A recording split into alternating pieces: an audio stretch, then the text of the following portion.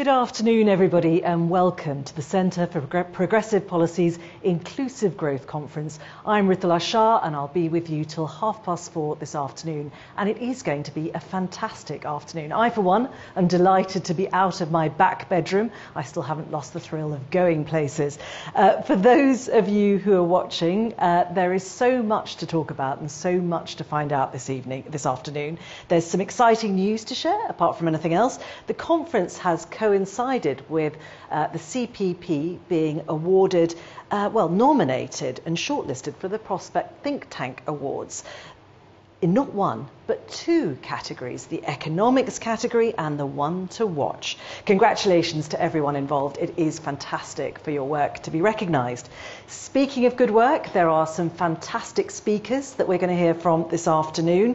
And those of you on Zoom, do join in, because not only are we going to hear from some fantastic speakers, we also want to hear your questions and your thoughts. You'll be able to use that Q&A function on Zoom, and we'll try and get as many of those questions on as we can. And a reminder that we're also live streaming on the conference website via YouTube. We're also on Twitter using the hashtag IGConf2021 and on Facebook Live as well. So please spread the word for all of those who want to join the conversation live. There's quite a few buzzwords in there as well, actually. I forgot to mention those. There's levelling up. What else is there? There's going to be the role of the public and private sector. Just transition. A bit of catchphrase bingo I think you can probably play privately. Thinking about today's main theme, I spent last week in Denmark, and what really struck me is how much political and public consensus there is around the idea of a green and just transition. People really buy into this, and I think it probably makes it much easier for governments to push through dramatic changes. I was speaking to the Danish Climate and Energy Minister, Dan Jorgensen, and he was confident that there are already in Denmark more jobs in the renewable sector than there ever were in oil and gas. Here in the UK, we're in a very particular moment. As we emerge, obviously, from the pandemic, we're at a point where the government is about to announce some important spending plans. Yesterday, obviously, we had the announcement of the net zero strategy. So there are lots of decisions to be made in the weeks ahead. And of course, we're just days away from COP26 in Glasgow, when actually the world comes together to make some important decisions. So with all that in mind, today is the perfect opportunity to discuss some of the choices and alternatives that lie ahead when it comes to climate change. We'll begin by hearing from some important policy makers. They'll tackle some of the big themes of the day, and then of course we will be discussing with our panels those ideas in more detail, and throughout we'll be keen to hear your questions, so please make sure you put those in. Without further ado, let me hand over to our host, whose imminent arrival has kindly let her be with us today. It's given us a pause for thought. Charlotte Aldrich, Charlotte Aldrich is the Centre for Progressive Policy's Director. Charlotte.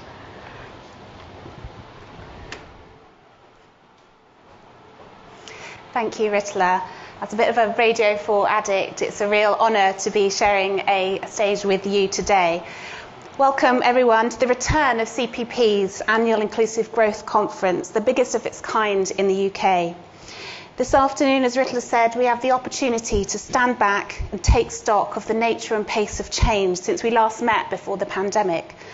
With the spending review, budget and COP26 just a few days away, much seems to hang on the policy decisions being taken now. But if we're to have a lasting positive impact, we'll need to look both further ahead and reflect on patterns and trends long before the pandemic struck. Inequalities between people and places have held back our communities and undermined UK productivity for decades. Governments have tried and largely failed to deliver. Lasting change will take the work of a generation across parties and over successive parliaments. Today we launch a powerful cross-party statement of key principles and policies designed to create a healthier, greener and fairer economy. You'll hear from Labour and Conservative MPs looking to truly level up, build back better and act now for clean, inclusive growth. This is the topic of today's conference, and we'll be joined by a stellar list of leading thinkers and practitioners from across the UK and beyond. Much has changed over the last 20 months. Government has experienced firsthand, at scale, the long-acknowledged link between the health of the population and the health of the economy. Latest official data shows that over the last decade, life expectancy has fallen in some parts of Leeds, Newcastle, Manchester, Liverpool and Blackpool to below 70 for men and below 75 for women. CPP's recent report with the Northern Research Group of Conservative MPs called on the government to focus its attention on investment in social infrastructure as a means to level up, particularly via education and preventative health. The new Chief Executive of NHS England, Amanda Pritchard, has pledged that health inequalities will be a priority. But how realistic is that when waiting lists are already at 5 million and rising? We'll hear from Anita Charlesworth from the Health Foundation shortly. Government danced a delicate line with business during the height of the pandemic and since. Unprecedented peacetime sums of taxpayer money have been used to support firms through loans, grants and a rapidly introduced furlough scheme. At one stage, over a quarter of the UK workforce was on furlough. And at CPP, we've been tracking the efficacy of government's intervention to shore up and level up the economy during the pandemic. Our latest Levelling Up outlook showed that low earners consistently bore the brunt of the crisis. But we have seen businesses rally to innovate new technologies, particularly in healthcare, shift production lines and adapt supply chains. And we've heard the leaders of some of the UK's largest firms commit to play their part in building back better. Does this represent a permanent change in the way firms do business? Internationally renowned economist and author Debisa Moyo will help us take stock of shifting attitudes in the boardroom and what this could and should mean for a greener, more inclusive economy. But just as the impact of the pandemic looked like it was starting to lift, we're seeing inflationary pressures mounting, pushed up by the triple squeeze of COVID lockdown, Brexit fallout, and a bounce back in UK and global demand. Government has chosen this time to use this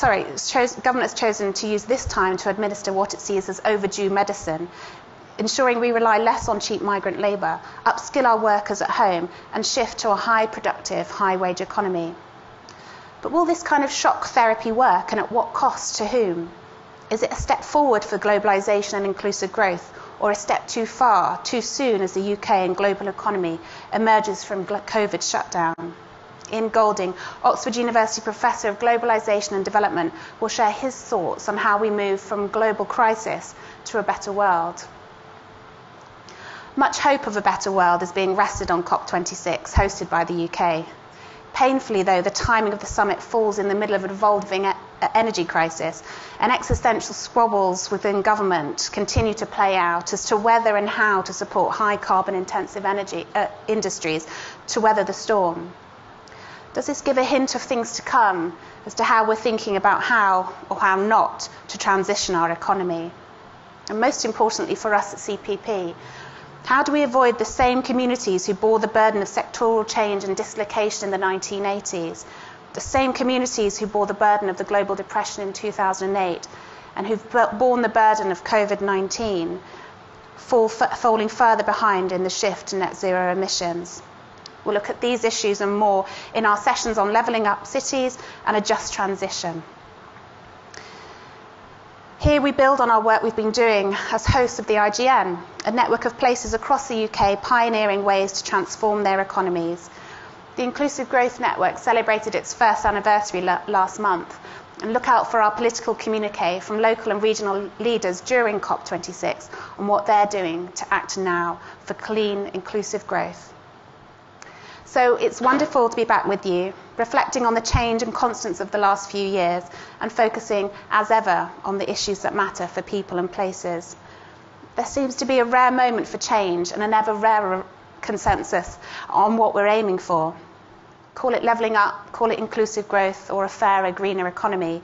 The challenge is how we achieve that goal and what we need to do now and over the next decade to make it happen.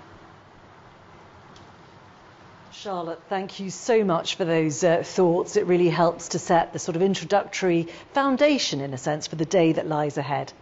Our next speaker is going to encourage us to be a little bit more positive. Ian Golden is Professor of Globalisation and Development at the University of Oxford and the Director of the Oxford Martin Research Programmes on Technological and Economic Change, Future of Work and Future of Development. His talk today is entitled Getting Lost, From a Global Crisis to a Better World. Professor Golden, over to you.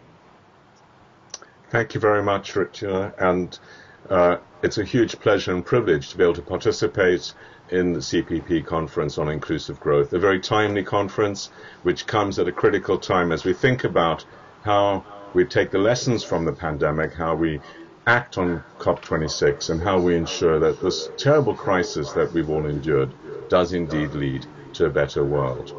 My worry is the language of bouncing back or bouncing forward, because that implies we stay on the same tracks that we are, when really we need to change our ways.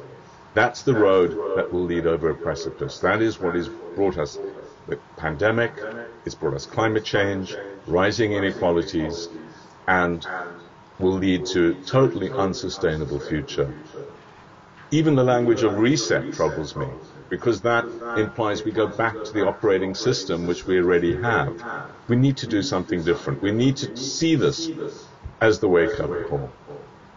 In my recent book, Rescue, I compare the First and Second World War crises and try and learn the lessons. And of course, the terrible tragedy of the First World War is that it did not lead to a better world. It led to a continuing cycle, a roaring 20s of a century ago, of consumption-fueled inflation, and then, of course, a Great Depression, rising inequality, spurring growing protectionism and nationalism, and an even worse war. But the Second World War was a very different crisis, because in the midst of it, the visionary leaders, but more than that, the population, saw the need for change, for fundamental change, and we had the creation of the welfare state. We had the creation of the United Nations, the Bretton Woods institutions, the Marshall Plan, and a totally different world came out that has led to real progress over the period that followed. And so let's hope that we are in that sort of phase. But it wasn't just the brilliance of Roosevelt and Churchill and their ability to juggle multiple balls and see the future in this repetitive cycle of crises that had happened. It was the population.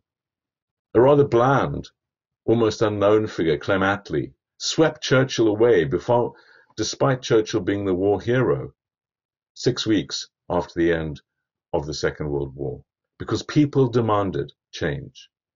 And so my hope is we're in that moment where we recognize that business as usual, going back to what we had before, is not what we need. And although the prospect of change may seem scary to many, my view is that it's far less worrying than a continuation of business as usual. That's what will lead to more inequality, more instability, more crises to come, and we will certainly have more of them unless we act differently. This pandemic has led to very rapid rises in inequality within countries and between them. Within countries, while some, not least those that have property or have investments in technology and other shares, as well as those that have worked remotely, have done very well. Law firms are booming as their costs have gone down and their business has gone up, and so too are banks and others. But over half the population has done extremely badly. And we see this in the very unequal dispersion of the mortality rates in COVID, but more than that, the economic implications. And globally, this pattern has been repeated. The World Bank estimates that the pandemic will lead to over 150 million people pushed into absolute poverty. World Food Programme estimating a similar sort of number of people suffering from extreme malnourishment. These are the second order effects of the pandemic, as countries are closed off, as migrant workers no longer send back their remittances, as people suffer terribly. And so the SDGs have been totally derailed. And although the rich countries have found $17 trillion in stimulus packages to support their workers through furlough schemes and to support their businesses from going bankrupt, less than half of 1% has gone in international aid. In fact, in the UK, tragically, at a time when it's never been more needed, we've cut our aid by a third. People in the UK and people around the world need government now. And the good news is what seemed impossible in January 2020 in terms of government actions now is commonplace. Indeed, conservative governments in the UK and elsewhere are doing things that Labour governments would have not been able to do in January 2020. So the pendulum has swung, and the question is, will it swing back again, or are we on some sort of permanent cusp of change? And that's the decision we face as voters, as activists, as businesses. COP26 coming up in a couple of weeks reminds us too that these crises feed off each other. We would not, I believe, have Brexit in Britain. We would not have had Trump in the White House had it not been for the rising inequalities and anger with the urban elites that had caused the financial crisis and the consequences of that crisis. And similarly, the pandemic is leading to growing anger, to growing inequalities, and we see the rise of anti-vaccination movements and nationalism and protectionism in a number of countries. Climate change, similarly, has very uneven implications. It's essential that the COP26 does lead to fundamental changes, not incremental, and too little is happening too slowly. So we need much more urgency, domestically in the UK and globally. We need to honor the Paris Agreement, and we need to go beyond.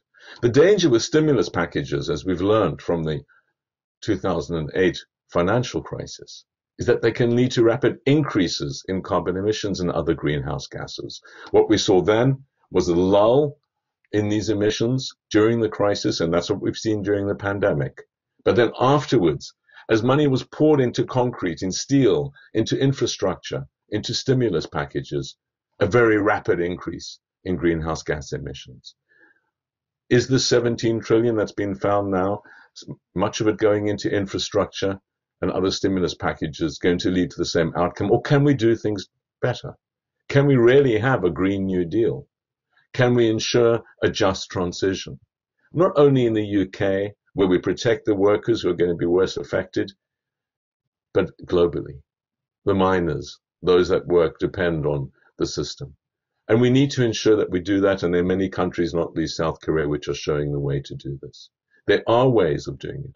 But we need to remember, when we look at the aggregate numbers, more jobs will be created than destroyed by technological change or by climate change. That it's different individuals often, with different skills, different backgrounds in different places that are the winners and losers. And so ensuring that we provide the safety nets, ensuring that we do understand and empathize with those that will be anxious about change, might well suffer from it, and that we provide the means, the guaranteed minimum standards for society in health, in education, and in other areas. It's that which matters. It's no good saying to people that we'll have many new jobs, and we will, that the future will be bright, and it could be, unless it is for them too. And so ensuring that we take all parts of the country with us, here, but also think about the rest of the world. This crisis provides a remarkable time to step back and think what to do differently. We could stop pandemics in the future, and we could stop financial crises. We could stop other crises, what I call the butterfly defect of globalization, the underbelly of globalization. Our hyperconnectivity not only spreading good things, and it has in the most remarkable ways, Me Too movement, Black Lives Matter, new vaccines are amongst the recent developments, but also spreading very bad things, anti-vaccination movements, jihadism, and, of course, leading to spillovers like climate change. We need to coordinate between countries to manage this. There's no global problem that will not require the US and China and Europe to work together. And so the looming Cold War, the frictions between the US and China are deeply troubling. We cannot have global growth. We cannot have a resolution of the climate crisis. We cannot stop future pandemics unless these major powers work together. So finding a way, as Kissinger and Nixon did so long ago, of working together while disagreeing on some fundamental issues is going to be absolutely vital. And at home, we need to ensure we do the same. The UK is declining as a global power. It's declining as a global economy. And yet it has a vital role to play.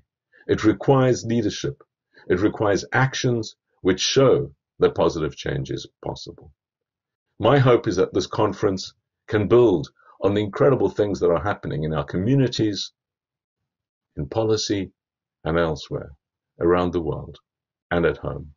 That we can think about how this crisis can lead to a new start, how we can rescue our societies, which I believe have been lost in many respects, have been meandering along a road which is an extremely dangerous one. But by working together and learning the lessons, we can, as has been demonstrated forcefully at various times in history, not least in the aftermath of the Second World War, we can come together to create a totally different and better world. And my hope is we seize this opportunity. If we don't do it now, I believe the opportunity will be lost for generations to come. And if it's not us that's going to be part of this process, then we are relinquishing responsibility. So my hope is that this is a wake-up call, this pandemic. It could have been worse, but unless we act, there will be others and other crises that will overwhelm our societies. And so it's incumbent on all of us to think about how we do things differently, to act differently. And my hope is to be part of a process which I believe this conference contributes to, of creating a better world. Thank you very much. Professor Goldin, thank you very much indeed. I think I rather mischaracterised you, actually. I said you were going to give us lots of room for optimism. You laid out the problems, I think, very, very well there. I wonder, though, you reflect back on the end of the Second World War. I wonder whether you see any similar political trends now. The United States, even under President Biden, is looking inwards. Europe is quite disunited. The United Kingdom has chosen to go its own way. Where do you think that kind of political unity that you're describing is going to come from? I think you're right, it's in balance. I do take heart from many of the things that are extraordinary acts of solidarity that happened in the pandemic, and the fact that governments are doing things now which would have been regarded as absolutely beyond the pale, impossible in January 2020. These are sources of optimism that governments can change and that we can get totally things. That's certainly happening in the US. It even happened in some respects under Trump, where Trump was doing things like sending people checks, which would have been unimaginable before the pandemic. So what we see is that governments can change and they can act forcefully and they can find the money if they have to, and that the old sort of ideas of debt ceilings and taboos are what they are, taboos. I think in what we're seeing now too is a rise in activism, whatever one makes of the changing political allegiances of the UK population. It's very clear to me that there's a lot of thinking going about what sort of changes we want. So I think that's a source of change. The fact that Biden had a victory in itself, of course, I don't think would have happened if it hadn't been for the pandemic. So that shows that people do think. But now the jury's really out. We have the midterms coming in the US. We're going to have a continuing political process in the UK. And I think it's incumbent on government to demonstrate it can actually do things. Can it reduce the NHS waiting lists? Can it close out COVID? Can it do the levelling up it's been talking about for so long? Or does it do that? And if it doesn't, I think the electorate will hold them responsible. For the opposition, can they come up with the ideas? I mean, one of the challenges of the present time is that the Conservatives have stolen the Labour's clothes in some areas. And so can Labour have a really different agenda which people can identify with? I think these are all in play. It's an extremely active time. It's all pointing to me to listening to the population and to actions in ways that weren't there before. Even the levelling up agenda is a recognition that there was a domination from London and the southeast of the UK.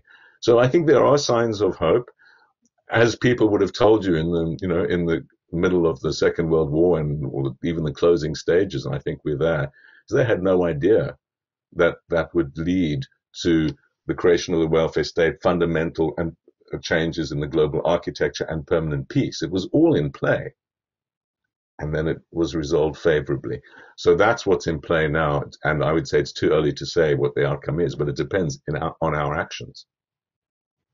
So currently, of course, is one of political polarisation to some extent. There are big divides between the political parties.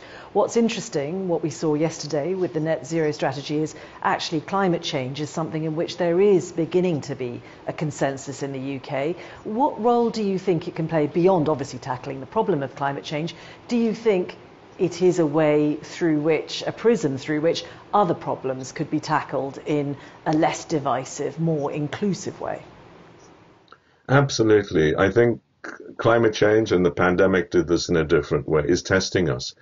Can we work together to address a long-term problem that we all face nationally and globally? That's going to involve some losses. Some of the companies will do worse off, the fossil fuel companies, stranded assets, etc.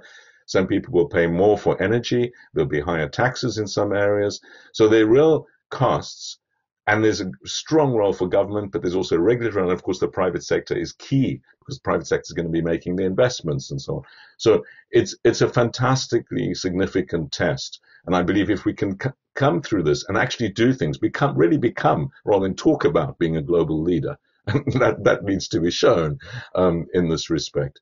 We will have learned to work together on critical global problems, and I think we would have also got the incentive and regulatory structure right. It'll involve higher taxes for some, it'll involve very strong regulatory interventions, and it's going to involve, I think, real solidarity with those that are going to be worse off as well as those who will benefit.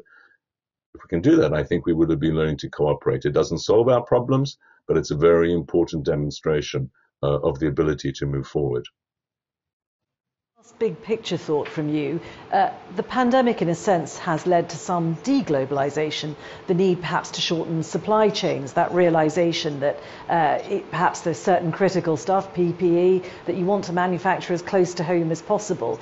But looking at climate change involves a global effort. How do you think those two colliding impetuses are going to work? Yeah. In Rescue, I go into a lot of detail on this, and actually I've come to the conclusion that talks of deglobalization are not accurate. In most respects, there's been an acceleration of globalization. We see it in the prices of containers at the moment. We see it in many respects, not so much in the UK because there's the Brexit effect as well. But when you look at the trade numbers, for example, look at financial flows, look at digital flows, obviously, massive increases in those. And goods and services have increased. So there are some dimensions. I mean, travel obviously was negatively affected, but the supply chains have held up actually remarkably well during the pandemic. When we go to our supermarkets, we find the full range of food, some items at some times like masks and PPE equipment, but I don't blame supply chains on that as much as the just-in-time management of our hospitals and utilities. You know, they used to have stockpiles of this stuff. They no longer have them. And that's because capital tied up in spare parts is regarded as a liability, not an asset, as a bad thing, not a good thing on the balance sheet of private firms like banks and others, but also hospitals. And that needs to change. I think, it's not about supply changes. Do we actually keep more than a day's supply or a week's supply? Are we prepared for emergencies? Do we have spare beds? And when you look at the numbers on the NHS on this, you see that we're really not even in the top league in Europe or the world on this. Our capacity has been denuded by austerity and by other factors. And so I think we shouldn't give globalization a bad rap because we don't have PPE in our hospitals. We should actually be focusing on our capacity to invest in these things. There's some things we might need to do more of regionally or locally, but that's very dangerous because actually we get cheaper, better supplies of things in many areas from around the world, and we shouldn't try and produce everything in the UK. We'll soon find our costs escalating, and actually supplies could become more unstable because we'll end up with monopoly domestic suppliers who might not produce for various reasons. So having this globally diverse supply chain is an insurance against risk in many respects. And I think this hasn't been quite factually interpreted in some of the media and elsewhere. But I believe that globalization has proved itself remarkably robust. But clearly what globalization spreads, it's not only good things like PPE equipment, vaccines, and the Me Too movement, it spreads very bad things too. And managing that is really where our priority should be. Professor Goldin, thank you for now. Stay with us. We're going to keep talking a little bit about the pandemic and our recovery from it. Let's hear now from Anita Charlesworth. She's Director of Research at the Real Centre Health Foundation, and Real stands for Research and Economic Analysis for the Long Term. She's a health economist with a background in government and policy, and she's also an honorary professor in the College of Social Sciences at the Health Services Management Centre at the University of Birmingham. And today, Anita's going to talk about At a Crossroads, the path towards a healthy recovery. Good afternoon, everybody. I'm going to talk about health and the role of health in an inclusive economy. And we need to think about health in two ways in regards to this. The first is the intrinsic value of health. One of the things that is so important to societies that we all as individuals hope to do is to ensure that ourselves and that those we love and care for are able to live a long and healthy life. It is the mark of success of a society, the extent to which each generation's health improves. The second thing, though, that's important about health is its instrumental value. So being healthy is important of its own right, but it's also really important for our ability to contribute to society more widely, our ability to engage in voluntary activity, in be an active citizen in our society, our ability to work and to engage. So health matters. Before the pandemic, we saw that actually we were in something of a crisis around health. For decades, in fact, for over a century, it was true that every generation was on average healthier than the last. But since 2011, as Professor Michael Marmot has demonstrated so clearly, life expectancy increases have stalled in this country. But very importantly as well, at that same time that our overall life expectancy improvements have stalled, we've seen widening health inequalities. So men in the most prosperous areas of the UK live on average 9.5 years longer than men in the most deprived areas. For women, the gap is almost 8 years. But over the last decade, that gap has increased. So our improvements in health overall had stalled, but the burden of that was being felt most in the most disadvantaged. It's also the case, though, that COVID, far from being something that really we were all in together, has been borne most heavily by those with the least ability to bear the brunt. And COVID has exacerbated inequalities in so many dimensions, but very importantly in health. So what we see is if we look at the under 65s, so people who should be expecting to live many more years and contributing, that the mortality rate in the under 65s from COVID was 4 times higher in the most deprived areas compared to the least deprived. So we had already an enormous health challenge in our society, and COVID has made that worse, not better. I mentioned in the start of my talk the importance of the instrumental value of health as well, though. And here what we see is that overall, if we take work, one really important measure of economic prosperity and important to individuals as well, around 8 in 10 of working age people in the UK are in work. But if we look at people who have a work-limiting health condition, more than half of them are without employment. So health is a really important factor associated with inability to participate in the labour market. And of course that's important because society loses the contribution of those people. It narrows their world, but also work is a route to economic prosperity.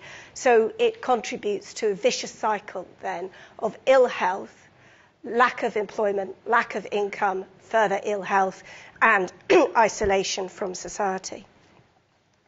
Coming out of COVID then, it's really important that we conceptualise recovery in really broad terms and do exactly what was said before. And don't think about going back to where we were in January 2020, but build something in our healthcare system in our health policy overall, which is much better and which has tackling inequalities at the heart of every dimension of policy. And I want to highlight 3 areas which I think are really important. One of the things that we saw in COVID was that the last decade prioritised efficiency above resilience. And this was never more so than in our NHS. And so as we think about post-pandemic healthcare systems and post-pandemic health policy, we need to put resilience on a par with efficiency. Resilience means a number of things. Most obviously, it means ensuring that we have capacity in our system, which means hospital beds, most importantly, staff, doctors, nurses, other healthcare professionals, social care sector, which aren't running on permanently hot, which actually have enough people and enough facilities to deal with fluctuations in demand and need, and that capacity is in the right areas of the country. What we've seen over recent years is that capacity is too often not in the right place. So GPs in deprived areas, the front line of the front line of the NHS, look after more patients once you adjust for need than other parts of the country. That impacts obviously on the ability of those populations get access to primary care services, but also general practice is the gatekeeper then to specialised services. So really critical. But also resilience is about the health of our population. And over the last decade, one area of health spending which has been cut the most is spending on public health through local authorities, what is known as the public health grant. So in the last 5 years before the pandemic, spending in real terms per person fell by over a third. And spending fell most in the parts of the country that need it the most. So Blackpool, the most deprived upper tier local authority, had one of the largest cuts. And what has happened in the pandemic? We see obesity rates increasing. We see alcohol-specific problems increasing. We see smoking that was falling, beginning to rise in key groups. So a worsening of some of these really important determinants of health, in many cases in the communities that are already suffering from ill health. Spending on public health is some of the most cost-effective spending that there is. The return to every pound spent on the services within the public health grant is 4 times the return on spending on the treatment end of our NHS. So we've systematically made our NHS less efficient, and we've made our system less resilient in choosing not to prioritise public health. The second thing is dealing with the backlog. It is really hard actually to come to terms with the scale of the backlog. We have already 5.7 million people now waiting for NHS treatment. 300,000 of those have waited for more than a year. Those numbers are enormous, but they are in fact just the tip of the iceberg. So, because through the pandemic, many people couldn't get onto a waiting list, didn't have a need identified. And as Sajid Javid, the Health Secretary, has said, that there is a potential for the waiting list to grow to anything up to 13 million people. The numbers are really important, but actually what we've seen, because COVID affected our healthcare system and our population so unfairly, is that the waiting lists are greatest in the areas of disadvantage. The disruption to service was greatest there, and the recovery has been slowest. And things like independent sector capacity, which the NHS will need to use if it is to recover, tends to be in the more affluent parts of the country. So it's really important, as we begin to tackle the waiting list backlog, that we focus beyond the headline numbers, important though those are, and think very carefully about how we reach those who really desperately need the care. The third area that we need to think about is how do we ensure that this health shock from the pandemic doesn't lead a scarring effect on some of those who have been affected most. And here in particular, I think there are two groups that we really need to think about. One is young people, and the other is people who've developed mental health problems and long COVID. These are people who've had a real shock through this period. We know from areas like unemployment that depending on what you do when you have those shocks, that can either be a horrible experience that you remember but you recover from, or it can be something that changes your trajectory through life. And the extent to which health services are available in a timely and appropriate fashion to support people with mental health problems, to support people with long COVID, and to support young people, particularly early years. And again, this is why these cuts to the public health grant are so important, because the public health grant covers services for under fives. And this is something where head and heart need to point in the same direction. If we don't support people, young children, those with mental health problems, those with long COVID now, not only does that change the outcomes for them, but those changed outcomes, those changed trajectories through life, have wider social costs, and we all suffer from that.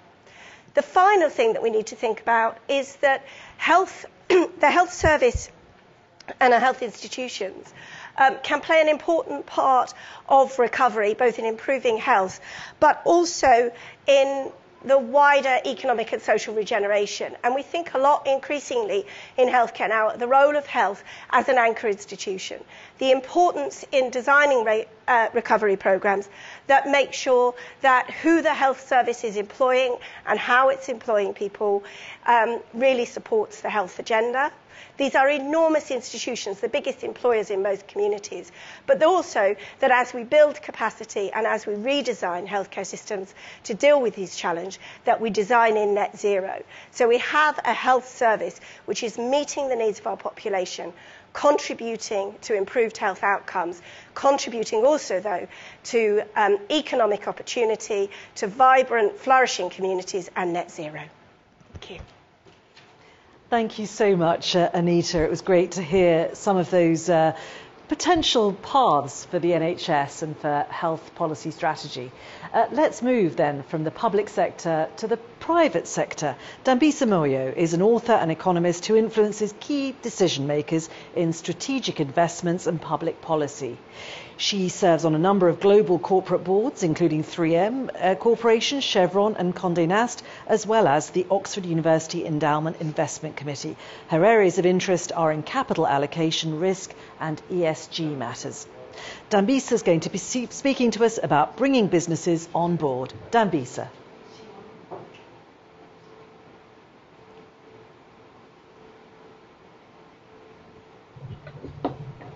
I can't tell if you can see or hear me, but hopefully you can. So thank you so much for the opportunity to participate this morning on very, very important and timely issues and conversation. I feel, as I've been listening to my fellow panelists, that I actually can perhaps add a little bit more color and perspective in two particular areas that I don't feel have been quite captured in this conversation. One is in the area of economic growth, and at the risk of making sure that we don't lose sight of that, the importance of growth. I think that that's an important area to emphasize, and I'll do that. And then secondarily, I've also not heard much about what the role of the private sector is in not just job creation and providing a tax base, but really as being tip of the spear in some of the global public goods issues that have already been mentioned by my esteemed colleagues, things like climate action as well as inequality. I should say I've been very struck by something that Professor Ian Goldin said, and I want to make sure that I acknowledge from the very beginning that in the boardrooms in which I serve, whether it's corporate boardrooms, as mentioned, or in the Oxford University Endowment, or indeed working at in the government as a non-executive board member of the Department of International Trade, I think there are a few things that people ought to perhaps sort of reflect on. First of all, in none of these boardrooms have I heard people committed to status quo. So everybody recognizes that there's a need to update our models and our thinking, but I think there's also an important emphasis to inject realism into the speed in which we can address many of these massive problems affecting not just the UK, but the global economy and geopolitics in general, but also being a bit more realistic about how we think not just about speed, but also the scale of impact and sort of second order effects, which again I will come to in greater detail in a moment. But nevertheless, I think it's important that we bear that in mind, because I do think part of the schism that we see in political areas, but also in public policy specifically, really is born out of a sense that perhaps there are people who are Luddites and sort of doggedly digging their heels into the status quo and not having a full appreciation for all the changes that we've learned from the financial crisis to more recently with COVID. And I want to just start off by saying that is not the case. And in that sense, I agree with Professor Golden that we're not going back. We're trying to move forward.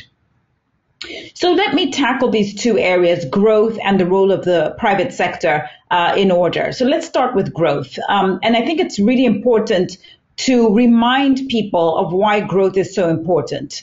And I say that because I feel like we've spent a decade, at least perhaps better part of a decade, certainly actually since 2000 and the battle in Seattle, really, I think, with a massive pushback against the notion of economic growth, against the notion of capitalism, certainly as it was defined before the Business Roundtable statement in 2019, but also we spent a lot of time pushing back against corporations, and there's been significant I would say upgrading and updating to the mandate of corporations, which I will come to in a moment.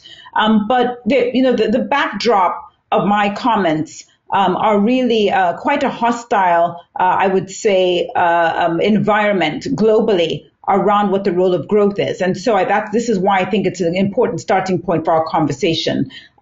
So first of all, three reasons I believe growth is important. As a reminder, first of all, we need economic growth in order to improve living standards, as simple as that. And the numbers, I think, are quite instructive. In order to double per capita incomes in one generation, which is a meaningful dent in poverty in 25 years, which is about a generation, we need to be growing by 3% per year. Many economies, developed and developing, are growing nowhere near that number. The UK, before COVID hit, so 2019, was growing around 1.2 to 1.4%. Germany, Q4 of 2019, again, before COVID hit, grew at 0% GDP. The large emerging market economies, where there are at least 50 million people, we're talking Brazil, Argentina, South Africa, Russia, etc., are growing below that magic 3% number, have been, and really struggled to grow above it post the financial crisis. Of course, we are seeing an uptick in numbers in 2020, but post 2020, 2021, we've seen a sort of a bounce back after that aggregate demand shock. But if you look at the IMF and World Bank forecasts for what happened in 2022 as well as 2023 and onwards, there are still material concerns about economic drag and what that might mean for solving a lot of living standard concerns, which Ian Golden pointed out. And in fact, if anything, because of the pandemic, we are starting off in a worse position.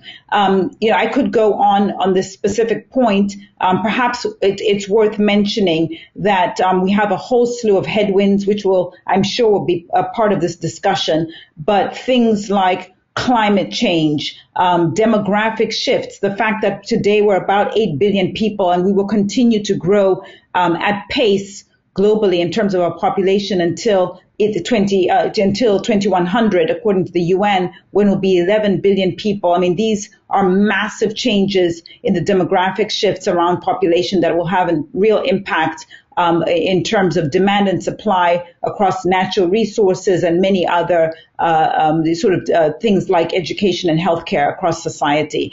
So we are in the middle of not just crosshairs and crosswinds of climate change, of demographic shifts, of inequality concerns, but also technological changes. And all of this is happening when governments are enormously strapped for cash. And we can discuss the 17 trillion and some of the fact that governments have been very much on a spending spree, certainly to combat COVID and what that might look like. But it suffices to say, even again, before COVID hit, there was a real concern that governments were not going to be able to deliver. In fact, the Congressional Budget Office in the United States in 2016 was already cautioning that by 2030, the U.S. government would not be able to fund Social Security, Medicare, and Medicaid. So what COVID has done is to accelerate or to catalyze some of this concern. So again, number one, growth is important because of living standards. And we are in a precarious situation,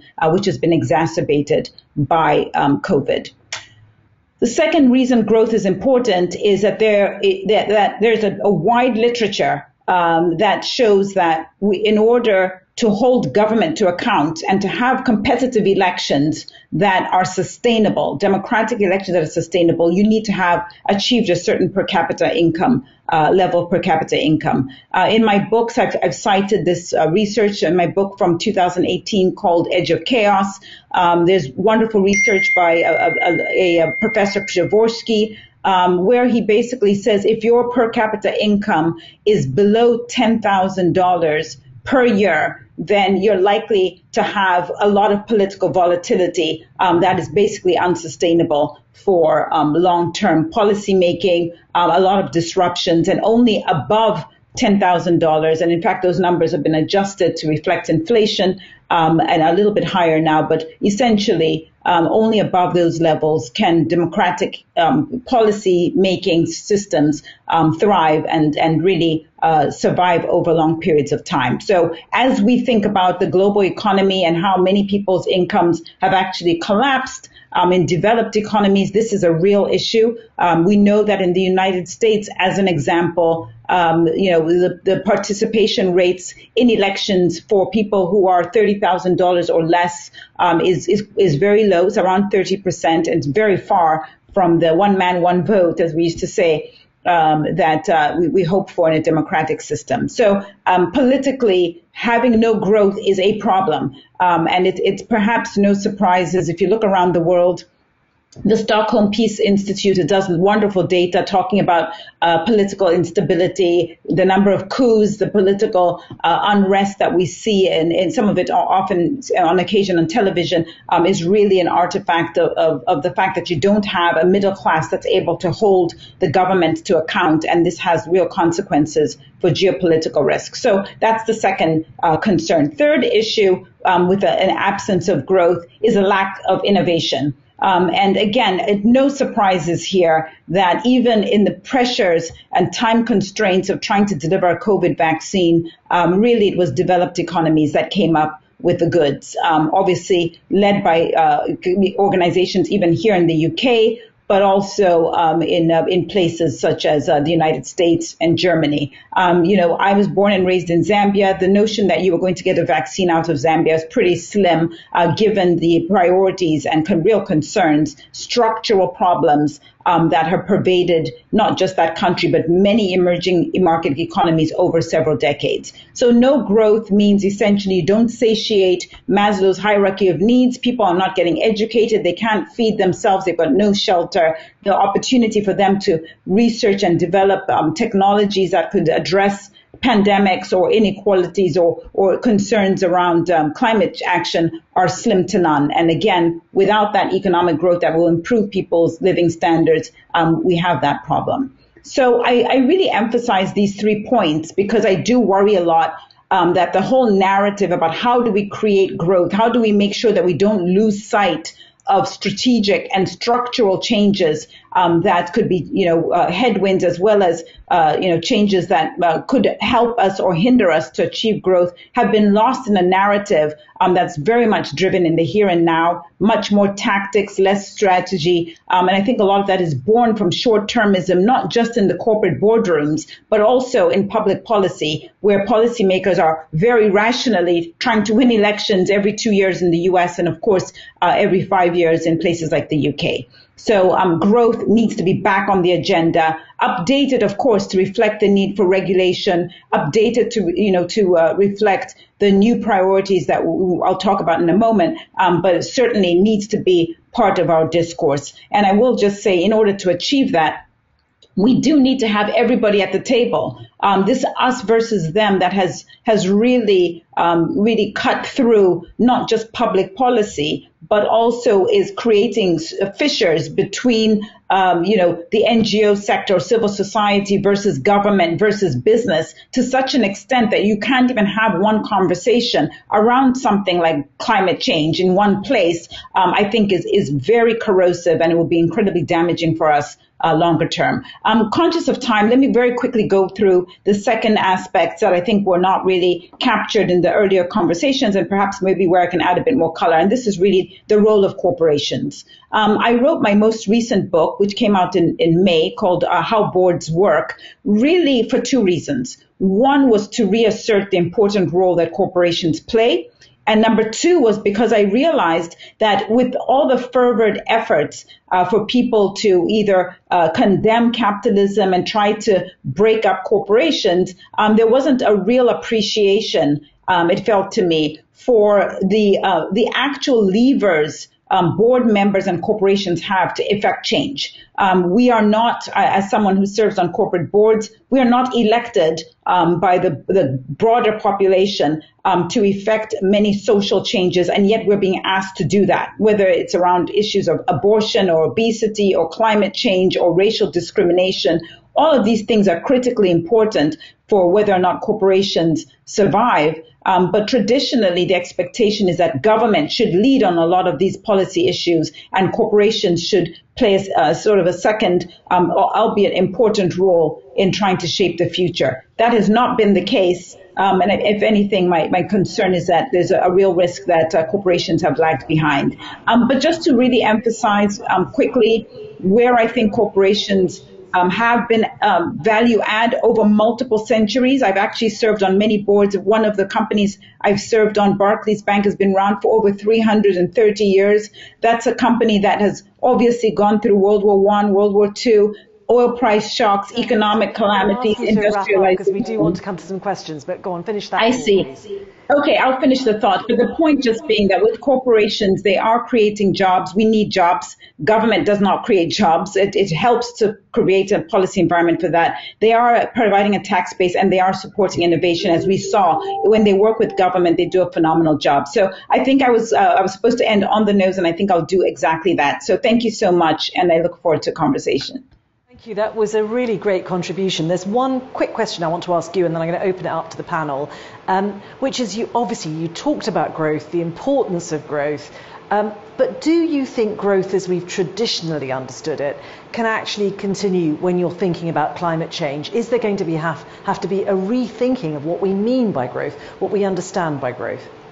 Oh, absolutely. And I'm sorry if I didn't make that patently clear. That was a point that I wanted to make, which is where I agree with Professor Golden. We have to change and upgrade what and how we generate growth. But we have to also be realistic that we will not be able to achieve the sorts of efforts that we're trying to achieve with climate, for example, without making sure that we're bringing people along in terms of living standards. I mean, in Western economies particularly, people are very dogmatic around climate action, and that's fantastic. But, if you start to ask people whether they're willing to sacrifice education or healthcare or their living standards in order to achieve this, I think the conversation very quickly becomes less constructive. So I think ultimately, yes, we need growth, but it's not at any and all costs. And we didn't do growth the proper way before, so we do need to upgrade it and update it to reflect social realities as well as climate, etc.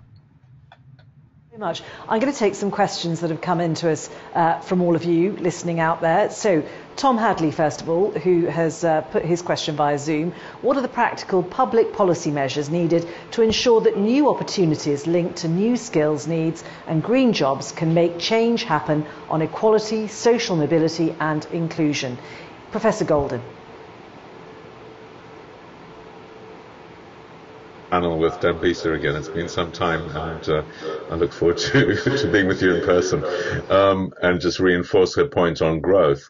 There can be no transition for climate change unless we invest, and investment leads to growth. So the idea of having a sort of a zero growth climate transition is nonsensical. The skills and investment that we need are very wide-ranging. There's been a lot of evidence from the US, interestingly enough, not least in Republican states, about this massive growth in jobs for people who are engaged in fitting renewables, in building renewables, this requires new skill training. We need apprenticeship schemes. We need big investment and urgent investment in new capacity. There's a great shortage of the right sorts of people with the right skills. Brexit has compounded that. The question is, can we build that domestically in the UK without more migrants? My thinking is we're going to need both. Certainly in the short term, we're going to need both. And this is something that needs to start lower down. The whole emphasis on university education, I'll say this as a professor at Oxford, has gone too far. That somehow it's the only way to succeed in life. Your kids need to go to university. And we need a much wider, as occurs in Germany particularly, but in some other European countries, a much wider respect for other courses towards technical education in other areas. And of course, we need respect for some things which are not paid now, like home care work, domestic work and others. So we need to rethink about what it is. And this is going to be absolutely necessary because technological change, robotics, automation, artificial intelligence are going to be taking a lot of repetitive rules-based tasks today. So we need to think about what can people do that machines won't do in the future, and let's make sure we invest in those skills and give people the opportunities and the respect they need to grow with those skills. Anita, I think the next question is really for you. It's from Joy Bullivant. She says, how do we use the new sense of community during COVID to bring about change to our approach re community health, especially mental health? Yes, I think this is one of the silver linings of the pandemic. We've seen a massive increase in people's willingness to volunteer, but also change in the conversation. So, for example, if I ask you, how are you today? I probably want to know now, and you're more inclined to answer it honestly than we were before. And our interest in each other seems to have increased. I think it actually does lead a little bit, though, back to the questions about what the nature of growth. Because one of the profound things that we've seen through the pandemic is people rethinking the relationship between work and the rest of their life, and the relationship between work and community and their existence in place. And lots of organisations are now thinking about hybrid.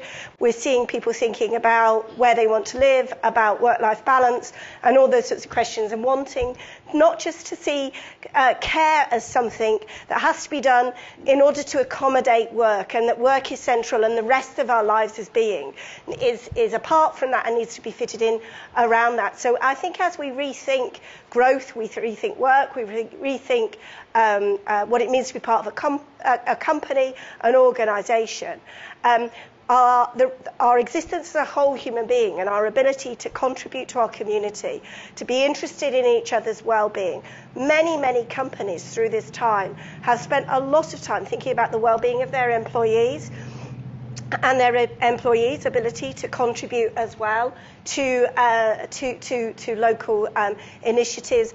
A lot of organisations gave people through the pandemic time to care, time to volunteer. So that feels like a conversation that I hope would take into reimagining not just how we deliver healthcare systems and work with communities, but also how work and other institutions recognise that people exist in communities. interesting. There's some knitting that's gone on that is quite unexpected. Now, I think the next one is for all of you. It's from Stephen Boxall. He says, we have a Conservative government doing things that a Labour government wouldn't have been allowed to do a few years ago. Why is this the case? The actions have been possible and are never impossible. Do the Conservative Party get an easy ride from a biased media? Ian Golden. Okay, I thought you were going to turn to Tambisa on this one, yes, I don't think it's the media that have given them an easy ride. What the government has done has been essential. They've supported workers, they've supported firms, they've done things. I think some things they shouldn't have done. They haven't gone through proper procurement processes. That's because of urgency, but there has been a bit of buddy cronyism, giving contracts without competitive tender. So there needs to be much more competition, I think, and transparency around this. I think it's, crises call for different actions. And I think the government's done that. Same in the wars. The question is, will this be sustained? And I think something that Labour would not have done, which the Conservatives have done, is, for example, roll back the universal credit. I think that was wrong. It's going to make the people that are already suffering terribly suffer more.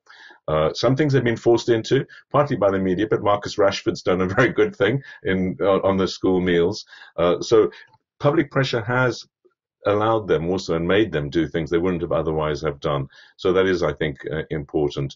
But it's these times. The Conservatives would not have got away with it from their own members, from their own MPs, let alone the public, to do these things in January 2020. Tambisa, I wonder what you make of some of that clothes swapping, if you like, between the Conservative Party and the Labour Party. So, I'm not a politician. I think it's really important for policy discussions, we should be pragmatic. Which is why I talked about the role of corporations and growth. I worry again that this whole thing of, they're changing their spots. I think what Professor Golden just said is exactly right. We're in a crisis. I mean, the notion that you can be ideological when you're in the middle of a crisis to me seems crazy. And in fact, if anything, my bigger concern is that we still did not come together even in a crisis. In fact, bigger fissures were exposed. You couldn't even get agreement among Western democracies on how to deal with the pandemic, how to identify, what vaccines, what rollout. I mean, that to me is a bigger issue that than sort of essentially, I would call it maybe nickeling and diming on some of the policy stuff. I expect government to step in when there are market failures, when there are crises, when there are public goods challenges, and that's what we've been dealing with. So to my mind, we shouldn't be surprised. Why ought we be surprised that government has stepped in? If anything, that's what they're there for. So I think that there are bigger issues that are at play here. The whole discussion of the West versus China has been further exposed. In fact, there have been bigger problems exposed within the West, as I've alluded to a moment ago. And I think that those are the things that, to my mind, the lack of unity geopolitically, economically, in terms of how to deal with crises is a bigger issue to me than worrying about one policy or a couple of policies. I don't think that really captures the weight of what we've learned. On this head, Anita, is it too soon? We keep talking about a crisis. Is it actually too soon to make big decisions then? There's the dealing with the immediate crisis, which obviously needs action. But actually, when you're thinking strategically about health or education or whatever, should we pause for a moment and take stock before we decide what to do? Well, we do need to have a proper inquiry into COVID. And learn the lessons, not least because whilst we hope we won't get anything quite like COVID and we hope we're moving from the pandemic phase, but we are still in the pandemic phase. Let's be very clear about this. And certainly if we think globally, we're still in the pandemic phase and large swathes of the world are not vaccinated yet. So we're not out of the woods. We're going to move from pandemic to endemic, and we've got to learn how to live with this disease for many years to come. But also, I think all the science, as I understand it, is that it is more likely now that we have these sorts of health shocks going forward. So it's really important that we don't treat this just as a truly exceptional one-off that we forget with the human desire to get back to normal. and that we do the proper inquiry. And an inquiry which isn't just about, there are some important questions about accountability. You know, just in the UK, over 100,000 people have lost their lives. So there's an important accountability. But it's really important within this to find a space to do a lessons learned, to think through how we prepare better for the future, and that we also do that with an international focus, because we are not safe in the UK while there is a global pandemic raging. And one of the things that I think has been truly sad has been the extent to which we've not thought enough internationally and the failure to come together really to address the vaccine rollout globally has been something which globally we should hang our heads in shame over. Ian Golden, do you think it's too soon, perhaps, to make big decisions? You say you want a reset. You don't want things to go back to the way they were. I think both you and Dambisa agree that's not necessarily what's going to happen anyway.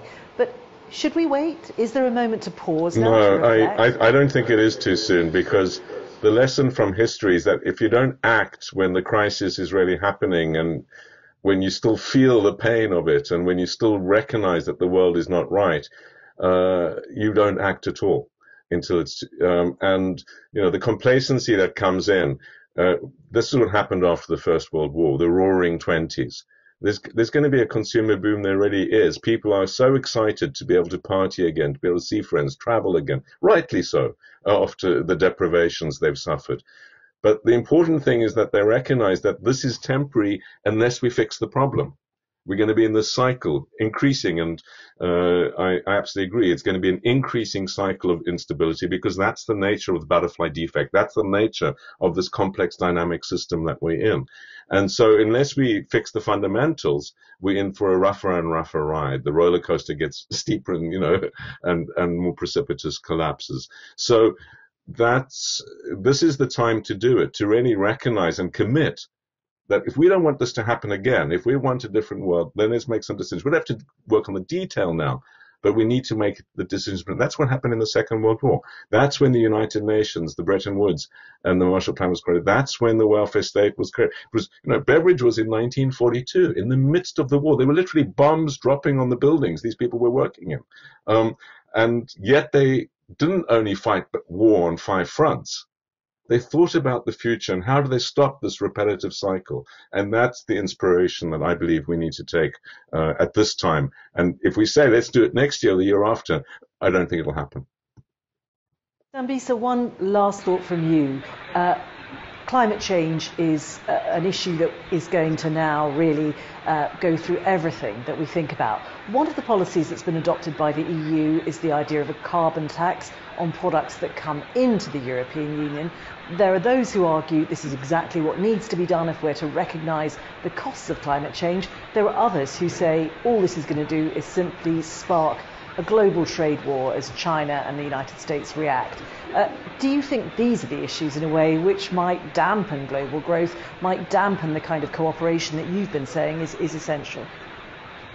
So just to show my hand, I'm somebody who errs on the side of more transparency, not less. And the truth is, if you go back to sort of canonical models of economics, we have Coase's theorem, who says when there's a negative externality, somebody has to pay for it. If you just let it out there, nobody's paying for it. We end up where we are today. Where are we today? We're in a situation where we're producing 50 billion tons of emissions every year. And by the way, emissions have gone up while we've been sitting at home during COVID. Where are we today? We're consuming 100 million barrels of oil every single day. Where are we today? 1.5 billion people, 1.5 billion people around the world have no access to energy in a clean way. So specific to carbon tax, I love transparency. Yes, let's ascribe that tax. But is this a simple solution? Of course it's not. I mean, people who are campaigning to defund energy companies are ignoring that they're Africans, you know, like my own continent of birth and Ian's as well, who are desperately needing and wanting to get educated, to have the healthcare, improve their lives, and we're locking them out because we're not really understanding that there's a transition that needs to occur, and we're so heavily committed to the current situation. 80% of consumption is fossil fuels. that transition is going to be painful, it's going to be difficult, and if we're not clever, it's going to be costly. And that's what we're trying to avoid. So I'm more about transparency here. Dambisa, Ian, Anita, thank you all very much. We're going to take a short break now, but we'll be back at 1:30 when we'll be discussing making levelling up work for the UK and for UK cities in particular.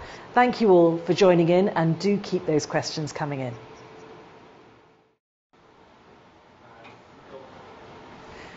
Welcome back, everyone, to the Centre for Progressive Policy's Inclusive Growth Conference. I hope you had a good little break there. A reminder to those of you joining by Zoom, you can use the Q&A function to ask any questions you'd like to, and we'd love to hear from you.